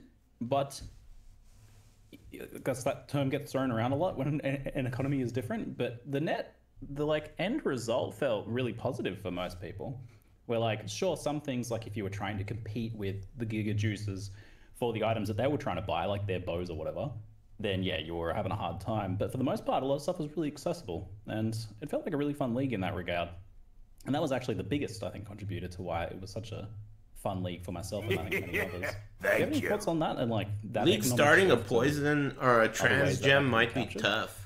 I mean, I love it. I love how the economy goes wild based on the content we add. It's always interesting to watch and whatnot. I'm thinking about it too. But I don't know if I want to farm one way or another. But I wouldn't say it's like I just want to note, it's not like our intention to, get away from that specifically. It's going to take like 10 tries. We like these things happening organically. We like the community figuring out how to get around that. But I didn't do Merc Lab. I did the first lab. It ended up being completely fine and honestly completely fun. Maybe not everyone agrees. Maybe there are a lot of people who are like, no, it was too hard and I felt like everyone else got ahead of me. We don't know too much about that, but I mean, the league's ending now anyway, so what happened. But yeah, I mean, I do agree. At least I played a lot. My friends played a lot. Like, we certainly got into it. A bunch of people here were playing a lot, and I've heard mostly only positivity coming from outside of the very early in the league where we had some misbalance. Like, the positivity for Affliction was very high. It's actually making me think like a little bit more about how we can find some way to make some of it core, but I don't quite know how to do that just yet. I mean, I don't know if you saw one, I don't know if it was in there, but one of the keystones has the whole, like, when there's less than 50 monsters remaining, your map boss is empowered by wisps. Whoa. In the live stream, I can't remember. Too many Did you hear that? Going on. But that's like kind of one way, at least for now. But there's a lot of good monsters there. There's a lot of good, like, I mean, the bosses and the ascendancies and stuff are interesting. It's just, it actually is one of the more complicated ones, especially when you consider the ascendancies and stuff to try and even think how to put it makes that you into want core. to full clear the map to power up the boss. That's a good idea. Like, I don't know hey, Blue we'll do that, but ideally even just the magic finding kind of part of it with some regulation to some degree would be fun to add. But I mean, who's to say the current league isn't going to end up having, sure, it won't be a magic finding one so much, but with all the crafting and whatnot, it's probably heavily going to change the economy dynamically, and that will evolve over time as well. So I think it's really relieving to hear as a player that you guys are like, you liked what you saw with the outcome of that. Like, I think the technical side of how Affliction achieved that with, like, things being laggy. Oh yeah, D4 had their equivalent of this recently and it sucked. Something we really enjoyed, but there's this perception that I didn't you watch guys it, at GGG are sometimes a little bit grinchy about this stuff where you're like, we don't want you to have items and currency. So it's good to hear that. I mean, it's more I am playing the game every league till high end game and mostly to level 100, and I am farming all these things. Like, I'm not sitting there going like, damn, I don't want all this currency. Like, what I don't like is when you like press Alt in the game and you get disconnected from the server, or like random stuff like that. You know what I mean? Like, I don't want it to technically break. Game crashes when you push Alt. Yeah. I'd say one big shift, like, just talking about playing the game here, and like, I do want to understand, like, a lot of what all these QOL changes are, a lot of what we're doing, a lot of what more will be done. And I think a lot of what is coming in Necropolis League with respect to especially all the in-game changes is a resultant of our team playing Greater Rift? And I can really? A lot more. They're bringing back Greater Rift in Diablo 4? we started, so I mean, the whole Sextant thing is just no way away from this. And I'm in in-game going like, guys okay, are I've just total allocated scrubs, this tree. man. I'm like, damn, I don't want to play this anymore. Total and then, like, scrubs. I don't want to have to respec all this, and then it might be wrong again. I want to experiment and try some stuff. And like, that's where you then get the loadouts. And obviously I can respec, but I don't want to have to just go trading, which we know is a flawed system currently, and we've spoken about trading a lot and how we are going to improve it PoE 2 and then looking at PoE 1 around that in the future. But like, I'm sitting here trying to buy unmaking orbs, having the most frustrating time ever just because no one's replying to me and all of that, you know, like, I know the pain. One of us. And then I'm like, okay, we need some sort of like Atlas Tree loadouts or something like that. Like, we need to find a way to have this so that I can play the end game the ways I want without feeling so punished. Yes. And this comes into another thing, which is like, okay, like Wandering Path. You know, I want to play the end game my way, but if Wandering Path is quantitatively too strong, then I'm not playing it my way. I'm playing it the way that the meta tells me I have to, because it is too powerful. And so, you know, there's things like that where that comes to why we've removed a number of the keystones and whatnot, is because if you feel like you have to do something. So you could argue, okay, well, nerf the value. Well, now I don't want to do it at all. So what's the point in it existing? If the keystone is into that binary state of feeling like you have to do it versus not have to do it, get rid of it. That's generally how I feel about it. And add something cooler and better. And the new keystones might end up in the same ballpark. And you know what? Might remove them later and add new ones as well.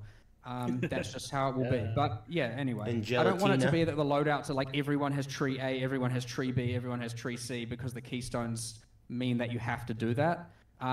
If people want to do that, because that's like, you know, metas are metas. I think the 3 trees is amazing. It's that feeling of I have to do X. Amazing. That I want to try and get away from, and especially for multiple leagues in a row. Like, if it's okay for one league, you have fun, and then if you feel like you have to do something that isn't enjoyable, go away. I don't want it. Like, it shouldn't exist. You love to hear it. You love to hear it. But I have a follow-up question that's completely unrelated.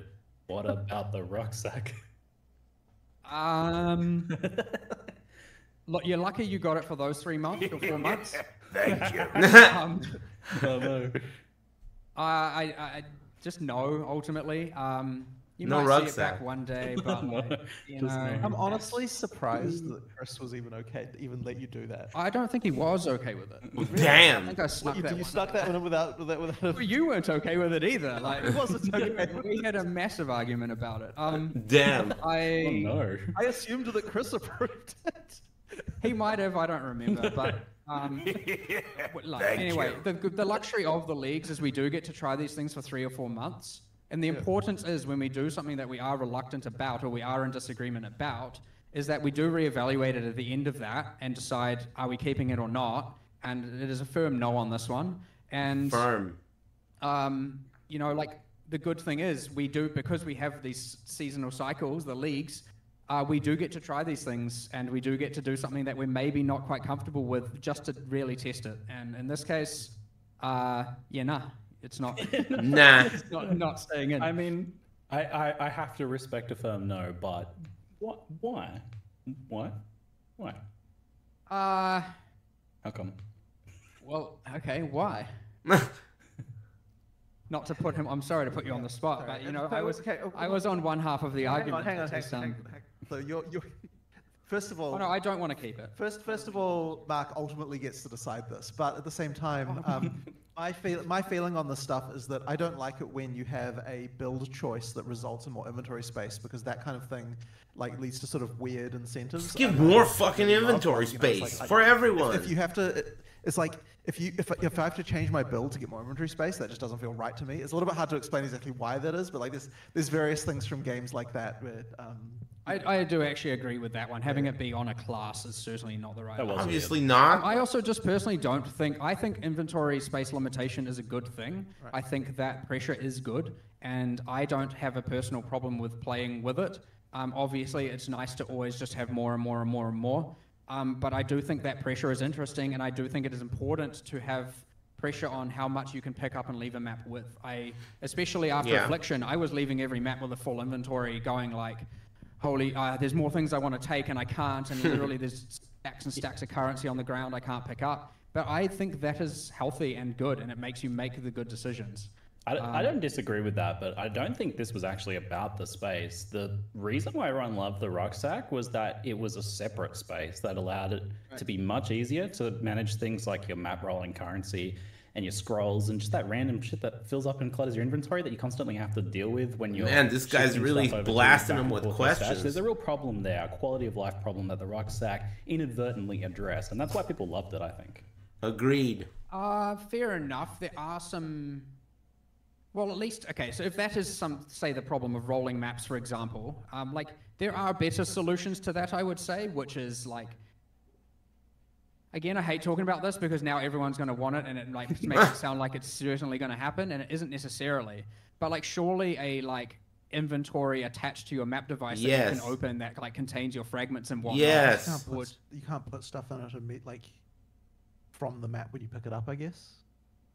Like, I guess from the map, sure, but if they're just talking about, like, you know, the whole bringing a bunch in to roll all your maps and, like, I don't know. There's more to discuss, but I saw this one on the old quality of life bingo sheet that was there, and I have been thinking about trying to find ways to solve that one, and so I'm hoping that we can find some way to either mitigate or solve that one in the future. I think it's a good idea. No promises, but they should have like a inventory space that is I can see there being like another solution. the way you keep. I'd be fine with that because like to me, like, it's not ingredients. It's like a separate inventory space that has things like chisels and shit on your character. Probably is. It's just whether or not we can do it and whether or not we can come up with it in a reasonable time. It's all resources game at the end of the day. So, look, I am keeping an engineer eye on orbs. I am I'm tactically picking the ones so that we can't the bingo can't be completed. Keep making them bingo sheets. Not actually, but one thing that is important with a lot of these quality of life, we are actually, especially with PoE2's development, we are looking at a lot of these things which have been hard-nosed and really reevaluating, and it's like... Reevaluate that shit. That's cool. Like, but just because, like, as well... Mathis is a really little guy. Like, new player experience Ziggy D's and things like that, and just, like, pretty looking at all the tall. stuff people are doing. And, like, it's kind of... It's really another shot at, like, looking at all that really core stuff again and thinking... Mathis and also Subtractum were both little guys. Some of that stuff very often because it's been there for so long. And then, so yeah, just having a chance to, like, really reevaluate everything really then starts to make you think, well, why is PoE 1 even like this? You know, like, and it makes like, ends up making those changes. Like, we on Path of Exile 2, obviously you have... I maybe should. Everyone was very normal. We have on. They're all just Twitch actors, dude. We obviously have no more portal scrolls, and I'm not saying that we're doing that in PoE 1 just yet. However, just yet, maybe ever. But however, in PoE 1, what we are adding is, and it's come from the bingo sheet, is a bind key to just instantly open a portal that you can bind, and you don't now have to open your inventory to do it. I think having to open your inventory during a boss fight or something is not... Look, with pausing, that's kind of more acceptable because you can now pause, use the portal, and you don't risk danger. But messing around with that in the midst of combat is not something that you should really have to be doing. And the changes to PoE 2 portals is what really made us reevaluate. Portal button. Yes, in 3.24, we'll do the classic video probably after this or next week or some with us actually showing how it works. There will be a bind for instantly opening a portal, assuming you have a portal scroll in your inventory. Sick. Yeah, love to hear it. All right, that's fantastic. There's been another thing that's been mentioned a lot in chat, which is do you have any brief comments on the state of some of the lesser used ascendancies like Gladiator, for example, any potential reworks or improvements coming to them? Break time again. I certainly want to. I always love doing that. And last time, obviously, with Chieftain, we missed the mark. But now during Affliction, with the League meta, obviously Chieftain grew into fit a little bit with Fulcrum and whatnot. So, you know, it's kind of interesting that in last live stream we discussed that one not really hitting where we want, and now it's got a lot more uses, and maybe this coming League it'll have a lot less uses. We'll see. It's quite fun how the League changes how people play. However, yes, Ascendancy class balances are nice. Effectively, we just have to, again, look at what resources we have and decide how much we can do and where we want to target it. Generally, we have a big discussion towards the end of each League development and think, what are we going to do next? Look at the problems, look at what we want to do. And we have a list that's bigger than we can do. And often those things are on that list and we have to weigh, like, are we going to do option A or option B? And sometimes balancing an Ascendancy class is overall less gain for the players than something else we want to do. like, if you would rather multiple Atlas trees and or a gladiator rebalance, I would hope to think the majority of people are going to be picking the Atlas tree feature. Hell yeah. Maybe not everyone, but again, it's better for the mass, and thus, like, that is what we do. So, yeah, it is a resourcing issue at the end of the day. Like, you can only do so much with what you have, but we do a lot. Like, don't get me wrong. But yes, we would get there eventually. It will come up in one of the things, and it is. Gazzy TV is really tall. Fantastic. All right, we're going to wrap up Path of Exile 1 Q&A now. Thanks for the very long discussion session. I feel like we could talk about a lot of this stuff all day. Another thing I could talk about all day is Alk is regular, like 5'10"-ish, maybe a little shorter than me. Today, and some broader questions. I don't really remember. Also. So let's dive into it. The star of the show today was the Ranger, which I had the pleasure of playing at the... yeah, there were a few lovely ladies there. It really showcases how much the impact of the WASD changes that movement system has had on the overall design of the game and skills. And I imagine now you've just like gone back and had to look at a bunch of different skills and think, how do we change this now to move? And honestly, it wouldn't be incorrect to say that the WASD change is partially responsible for the delay of PoE2 in some ways. I thought so. Because after we changed that, it's like, oh geez, you know, like, and it's like I almost knew this would even. It's like as soon as I was like playing it, I'm like, oh man, like there's gonna be so many things people are gonna want from this. And it's like, yeah, like you do something like that, and then now they told me has to change everyone, even Zizarin said that WASD is the way to play that game, and you will never play with a mouse again. So like to move, yeah, it's just changed a huge amount. And the thing is, as we look at each class again, it's like, well, like, so we at the demo we did in LA, we showed, which we didn't show here. He's like, no one was gonna want to play with a mouse. Of it coming out from the various streamers who were there. We also showed the fact that when we went back to the Warrior again, which is a class we already showed, and then we were looking like we're playing around with WSD for Melee.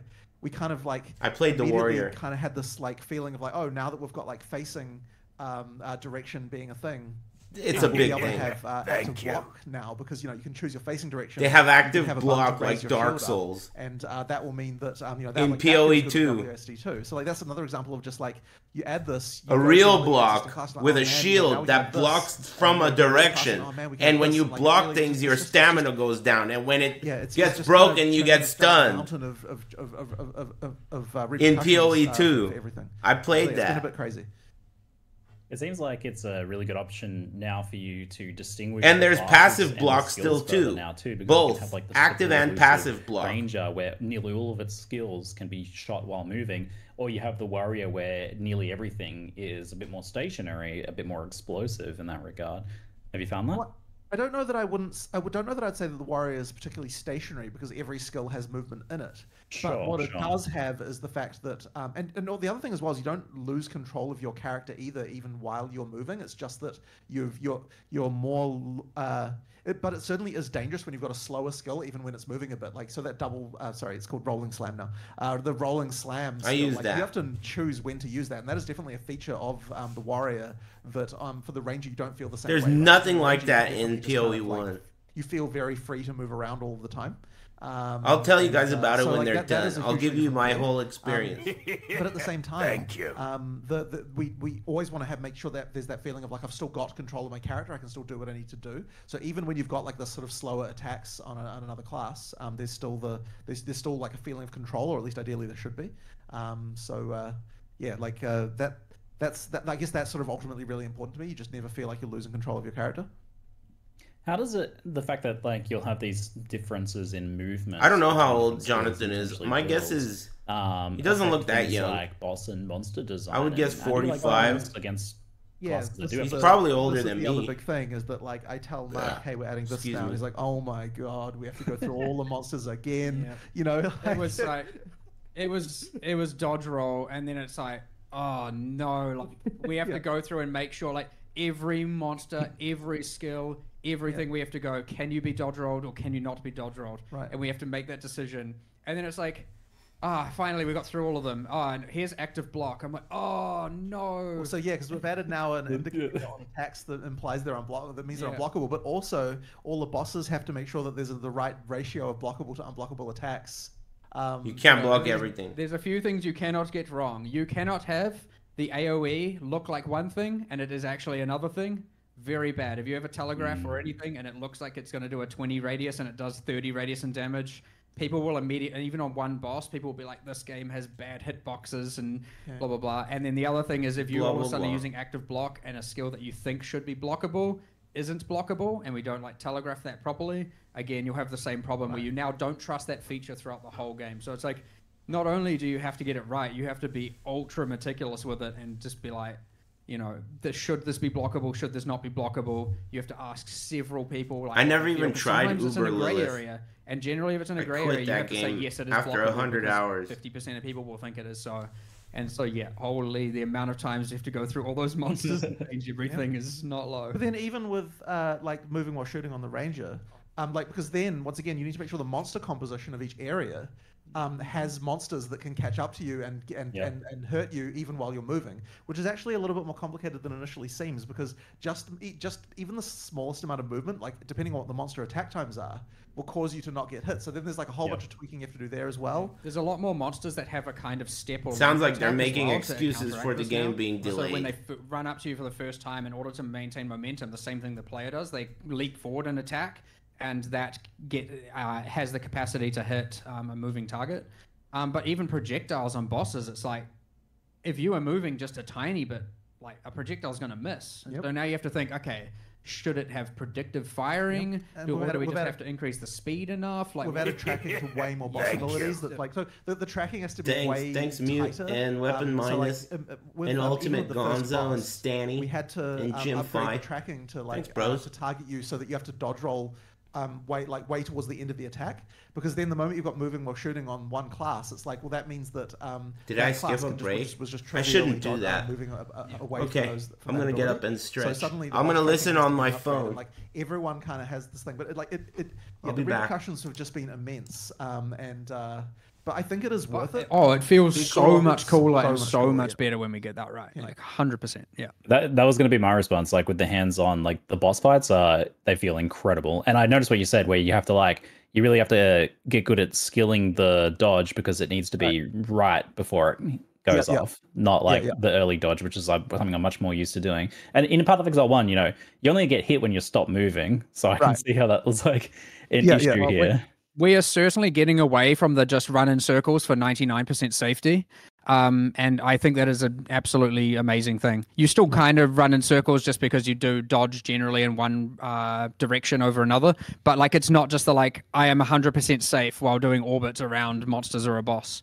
There's a lot less of that, which again makes everything just feel way more engaging. And you can't just, I mean, if you want to pause, you don't need to run in circles now. You can just pause and you know, take a breather.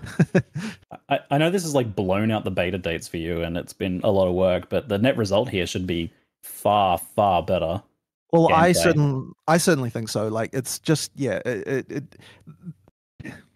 like I felt really bad about missing that deadline, but like, it's like at the end of the day, like if we have found a game that is better than the one we were making before, then we have to make that game instead of what we were making before, like regardless of if it pushes the date out. So yeah, like that's ultimately, I think. And like, to be fair, it wasn't just that. Like there certainly when we came to do polish, and it's interesting actually going back in. So it's been so long since we really polished the start of a game before. Like, and it's weird bringing back all the memories of what we actually did back in the early days of PoE1 that I'd actually totally forgotten about, like all the little details about actually doing that again. It's like, it's actually kind of really interesting going back again and doing it. But I had forgotten what it takes to get the start of a game to feel good. And like, it took longer to get Act 1 to a right state than we expected. The annoying part about it, especially, is that we kind of only really realized this as we had kind of, as you know, like I would say probably like a month and a half ago, that this wasn't going to happen in time.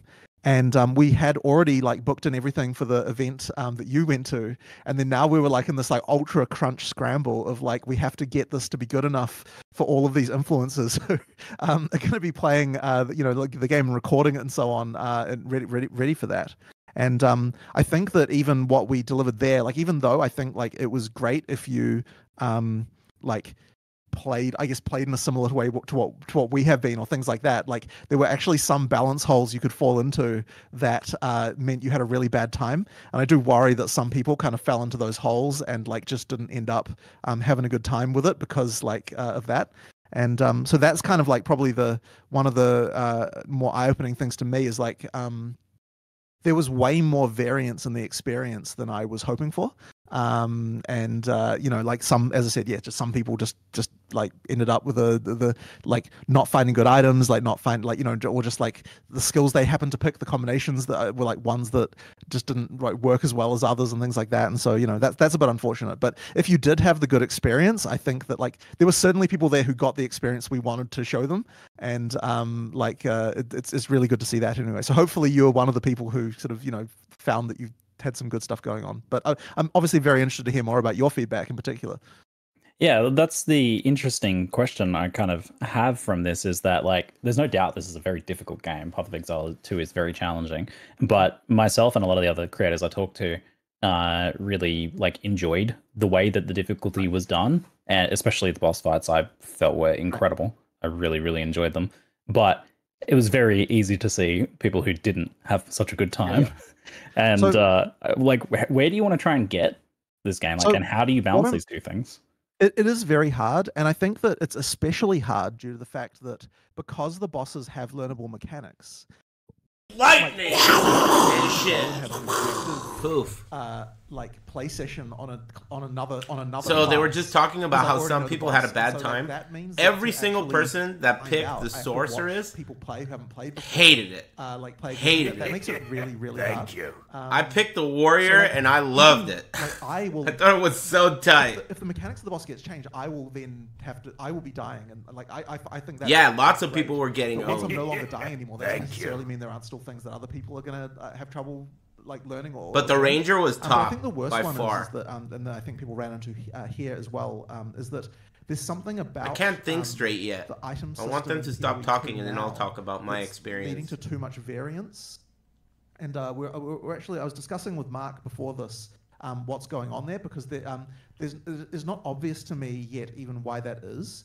Like the things like the amount of IPD you can get in a weapon and so like that, these are basically the same as what they were in PoE 1. We haven't really changed the mod pool very significantly. So like there's not a lot of changes there, and yet the experience that people are getting with regard to whether their items are good or not seems like the variance seems to be higher. So I need to like find out what's going on with that and like see if I can address it. But I think that what it might end up being is that we have to try it. Like it can be subtle stuff like to do with quest rewards or like what's going on with the shop and things like that. They only had tools to 3 classes. So they had warrior, ranger, and sorceress. Like it really sucks. Playable. There's I think it's the issue of small sample size, right? Not in terms of the number of players, but in terms of the number of items you're getting. Like there's a scarcity to the items in PoE 2, which overall felt really good, but it does mean that when there's generally a lower number definitely. of items PoE 2 is in good hands. So is one. Rare bow, and the other one will have a wide bow. There's definitely that element. It feels good liking a game that you feel like you trust the devs. Use gold to effectively like they're going to make smart decisions in the end. I don't know how much you engage with the shop in particular. I did, yeah. I feel like that's rare. Like knowing to go to the cause that's the thing. Like in PoE 2, the shops matter a lot more because they actually have good items in them. Like there's it's like majority blues and above in the shop. Like that sort of helps. But it's like that sort of stuff. Like I played on pad. But then so there's one other thing though that I would say is that and this is another one which I'm not sure about, but it's sort of interesting to me, is that when we've been doing our first time user experience testing, the feedback has not actually been that the difficulty is too high. And I think that might be partly to do with like an expectation calibration, where it's like, because these people in those tests have not played PoE before, they're not expecting anything one way or the other about how difficult of an experience it is.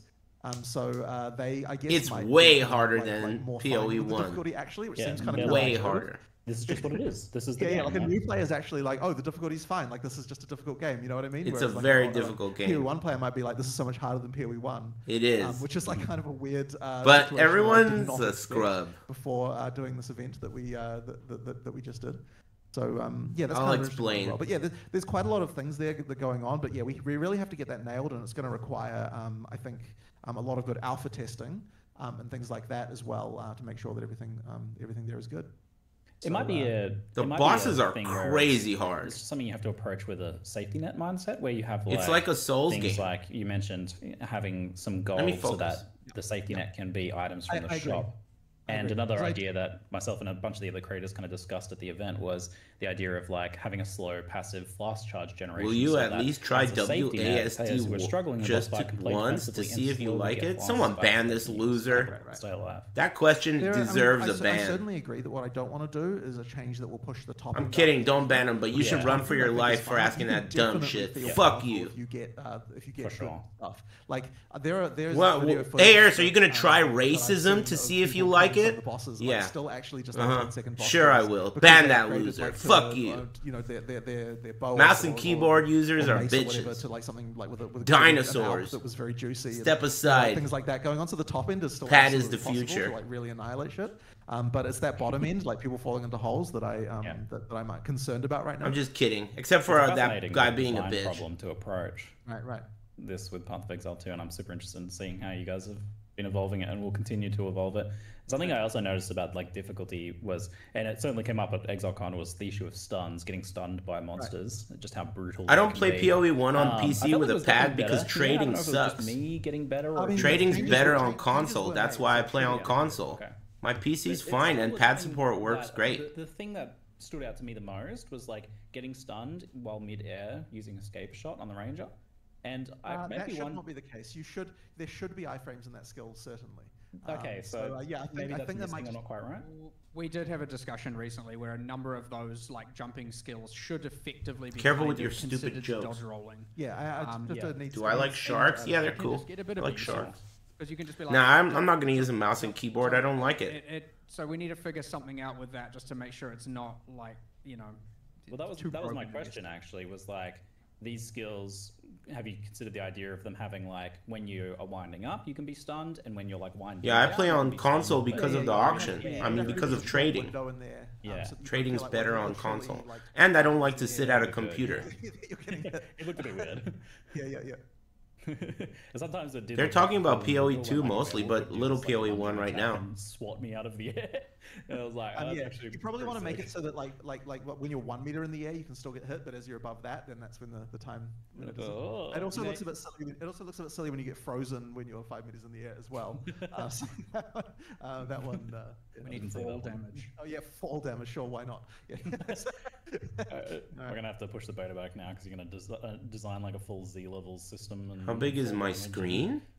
Well, right now, I don't know. Have we even shown any areas with subscenes yet? I guess we might not have. The same screen I play video games on, but it's a browser with a chat, so the viewing screen of the stream is a little smaller because of the chat. I could see their chat. I don't know if we even showed that anywhere, but anyway. I have a part of the screen captured. So it's certainly a shame about. My dad got me sultani kebabs. I had some for lunch, and I'm gonna eat some more for dinner. They're good. A lot of game design, but here it's extra sumac, where it's like core game design creep. Right. It's like you guys have discovered things that you want to do. It's in the fridge. Help yourself. More impressive. It's good. Game, right? Really good. But for looking forward to the beta, what will the beta end up looking like? Actually, I've been curious about this. Will it be like a full campaign, a partial campaign? Will there be end game? Yep. All that. Yeah. So basically, we want okay, look, the intention here is that there's no point getting feedback on something. Well, I suppose it's entirely true given what we just did. But if the game isn't if I don't think it's good, there's no really a lot of point getting feedback from other players. And so what I'm saying with that is that okay, what I'm really going for here What is are you like, saying? when we release the game, I want it to feel like I think it's a complete game from end to end and that it's a great experience. And then at that point, we get players to try it and see. Like, I think that betaing just like one act or something, Betaing? like, the only value that you could have in that is something like a load test or something like that. But I don't think you can actually get like proper Betaing feedback one act. for the whole game. So to me, you have to have the whole game. Like, maybe we don't have to have every single class, but like I definitely think you have to have at least the like, you know, the campaign and the end game there. Now in the beta, what we won't have is like, so we'll have an end game beta, but it won't include all the end game content that the final game will have. But it will have an end game because you need that in order to be able to test the economy properly and so on, right? Like we need to know what happens when people get to max level and like all of that other stuff. Like that has to be there. So I want that game to like, certainly the beta should feel like here is a full game. Like I could have just, you know, I could have just bought this as a new release and that, like, you know, and it would feel that good. But of course, the main thing is that we need to be able to, the reason why we'll call it a beta is because we need to be able to You're betaing right now. And be free with that, right? Because if we couldn't do that, then that would kind of defeat the Hey, purpose. man. So we absolutely need to have, Get out of here. The little freedom to pervert. still make balance changes after that point. But Betaing Act 1 right now? You know, like this is the game, right? You know, sure, maybe it's missing a couple Get of this classes, pervert but out of here. that is the game with everything there you'd expect from a full game to have. Speaking of being horny, did you notice the titties He was giving feedback after on the Exile monsters pre-built thing in characters, the and that league kind of misses the point mechanic? of the game because Cool character building is titties. a big part of the game, right? With this And this event. is the reason. This is the reason why we want to do the LA event and actually get Yeah. people like yourself to really try that. Yeah, like once again, we got some really interesting information. Yeah, the portrait from that, like looking at that, because yeah, there were more holes than I expected. So there's clearly more work to do there. But yeah, we got to build characters, and you got to see stuff that you didn't expect. Like for sure, used in ways you didn't expect and stuff. For sure. That was pretty cool. You're like, oh, I didn't think anyone would use that skill that way. Well, the one that was the most annoying, that was a total mistake, was the crossbow. Like there was some balance on the crossbows that was like left in there from when we did the Act 5 demo, where like it was just, like, and then that all just kind of like fell back all the way to Act 1, and then people forgot to like actually balance that properly again.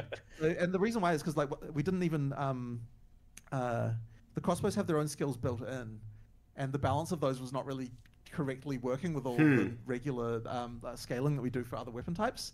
So someone found one of those and then just proceeded to shotgun all the bosses down in like 5 hits. Default attack on the bosses with crossbows. And when I saw that, I was like, "Oh my god, this was not how this was supposed to go." Funny. So there was a few mistakes like that in there as well. Yeah, these things happen. These things happen. So no wandering path. It was too good, dude. Everyone did it. The real end game for this yet. What is it going to look like? What a character build's going to look like? Man, they are talking a lot this time. Is this something you can speak on or show soon? I mean, we will definitely have to be showing it soon, but I think that a lot of it comes down to when we're finally able to really play through the whole game legit and like, you know, and get there, because you just need to make sure that you're feeling the power progression as you go through the game going up and up. One thing that we haven't really been showing a lot until the Ranger demo just now was actually using support gems. Like we just haven't really been showing too much of it. And in the Ranger there, we finally showed like a couple there, but that certainly was not like a full 6 links for everything, which is what it's going to be in endgame.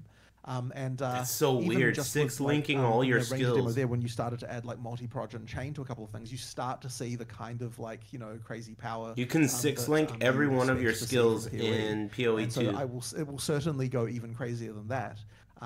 I guess what's harder to say is, okay, like I don't want it to be just like the whole screen is covered to the point where you can see nothing about what is going on. Yeah, it is cool. It's so simple. Like, as soon as you get a skill, it has all these fucking holes in it. You just put the support gems into it, like nothing. Like, you know, covering the screen. No fusings, no jewelers, nothing. What the hell is actually happening? Like we want the feeling of power. Like you want that fantasy of like I'm becoming a god. But we also. Am I going to play Rise of the Ronin? I'm going to play Dragon's dog shit tomorrow. But yeah, probably eventually. With the boss, even how about you? Feeling that way. And so that is the challenge. Thanks, Ponin Core. To try and hit.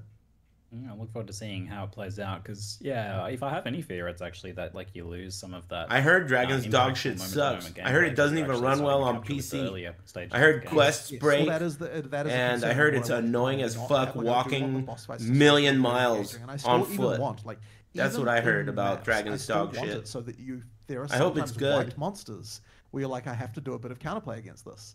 Like, you know, that to happen just sometimes. Thank you. Like it's so like just not all the time, but just sometimes. Thanks that to graphics. It harkens back to like the early days of Path of Exile, where just it's the same as DD1. Right? It basically type devourers, from what I hear. And I felt that with like the werewolves in like everything about DD1 that sucks. Scary, they're fast. Sucks again. My favorite monster right now in the demo, you know, the Eternal. I don't know if you fought against them or remember the Eternal Knights. Excuse me. In the Mausoleum and Tomb, the ones that have a shield, that they're just walking forward with a shield up. And if you hit them, then they shoot a projectile back at you. And so you have to find a way. So you have to find a way to kind of attack them without attacking them from the front, because they've got 100% block there. So you either attack them with an AoE skill from behind, or attack them from above, or like use a degen or something like that. There's like some kind of counterplay there. And as soon as I fought one of those, because I actually had not known that Mark was adding that mechanic. Dude, the whole PoE 2 feels like Dark Souls. As soon as I thought that, I like messaged him like, man, that not just the gameplay. Cool. I don't want to like. Really cool to I want to focus on what I'm saying later. Oh, shit, I have to think because I think No Pants wants to make a YouTube video about me talking about my experience with PoE 2. So I don't want to just sprinkle that shit everywhere, you know? You can stun them out of when they're done talking, I'll focus and I'll tell you guys about the day. And then yeah, he'll have a moment in his animation where the shield goes more out like that, and then the blocking is disabled. Right. I didn't have to figure that out. Yeah. But also, if you use lightning arrows, you can like AoE them from behind, or like, you know, there's the poison burst, which will poison the guy even though he didn't take damage from the hit. And like there's so many ways, but it's like kind of interesting to have stuff like that. Yeah, people noted the poison on the live globe. Is there other like display of these sorts of effects on characters? I do want to do more of those. That was added really recently, and it was weirdly cool. Like, I didn't expect that change to matter as much as it mattered. But it actually really does, and having more visibility. The mob density was great. Everyone agreed on that. I definitely want to do more. Like, I think that there's definite candidates for shock in PoE 2 and stuff like that. And also the like droppings were also great. Would be good to have more visibility. Like the drops are really good because there's no more chromatics and no more junk. So when you drop something, it's like a good thing. We'll definitely like you drop like a alchemy orb. It's good. Like, wow, I got an alchemy orb. This is a miracle. So like, just you know, or an alteration or whatever. It's really cool. Thank you. I also noticed, but it's not like Ruthless where there still is a bunch of stuff that you need, but none of it's dropping. Correct. You know, and I want to do even better. Like, I noticed, there's no junk on the floor. You know, like, I think there's more we can do around like feedback for when when your hit's not working. Yeah, there was gold, but I didn't use it much. There's tons of stuff that we should do better there. Because all this shit was expensive. It's as I said, these little tweaks, they matter a lot, so it's cool. All right. It's been an absolute pleasure to talk to both of you. Thank you very much for your extended time for the Q&A. I know people are eager to go check out the patch notes and also patch all notes of the content cool. that's Someone got shot. What'd you do? Embargo is up now. So all right. So hopefully people are watching videos and and seeing what's going on.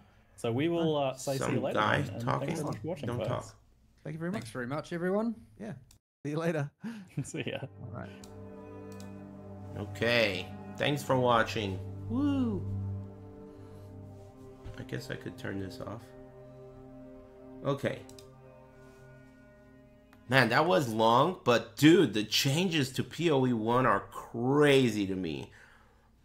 I guess the two biggest ones are the 3 Atlas trees and the launch date being the same as PC. What the hell, dude?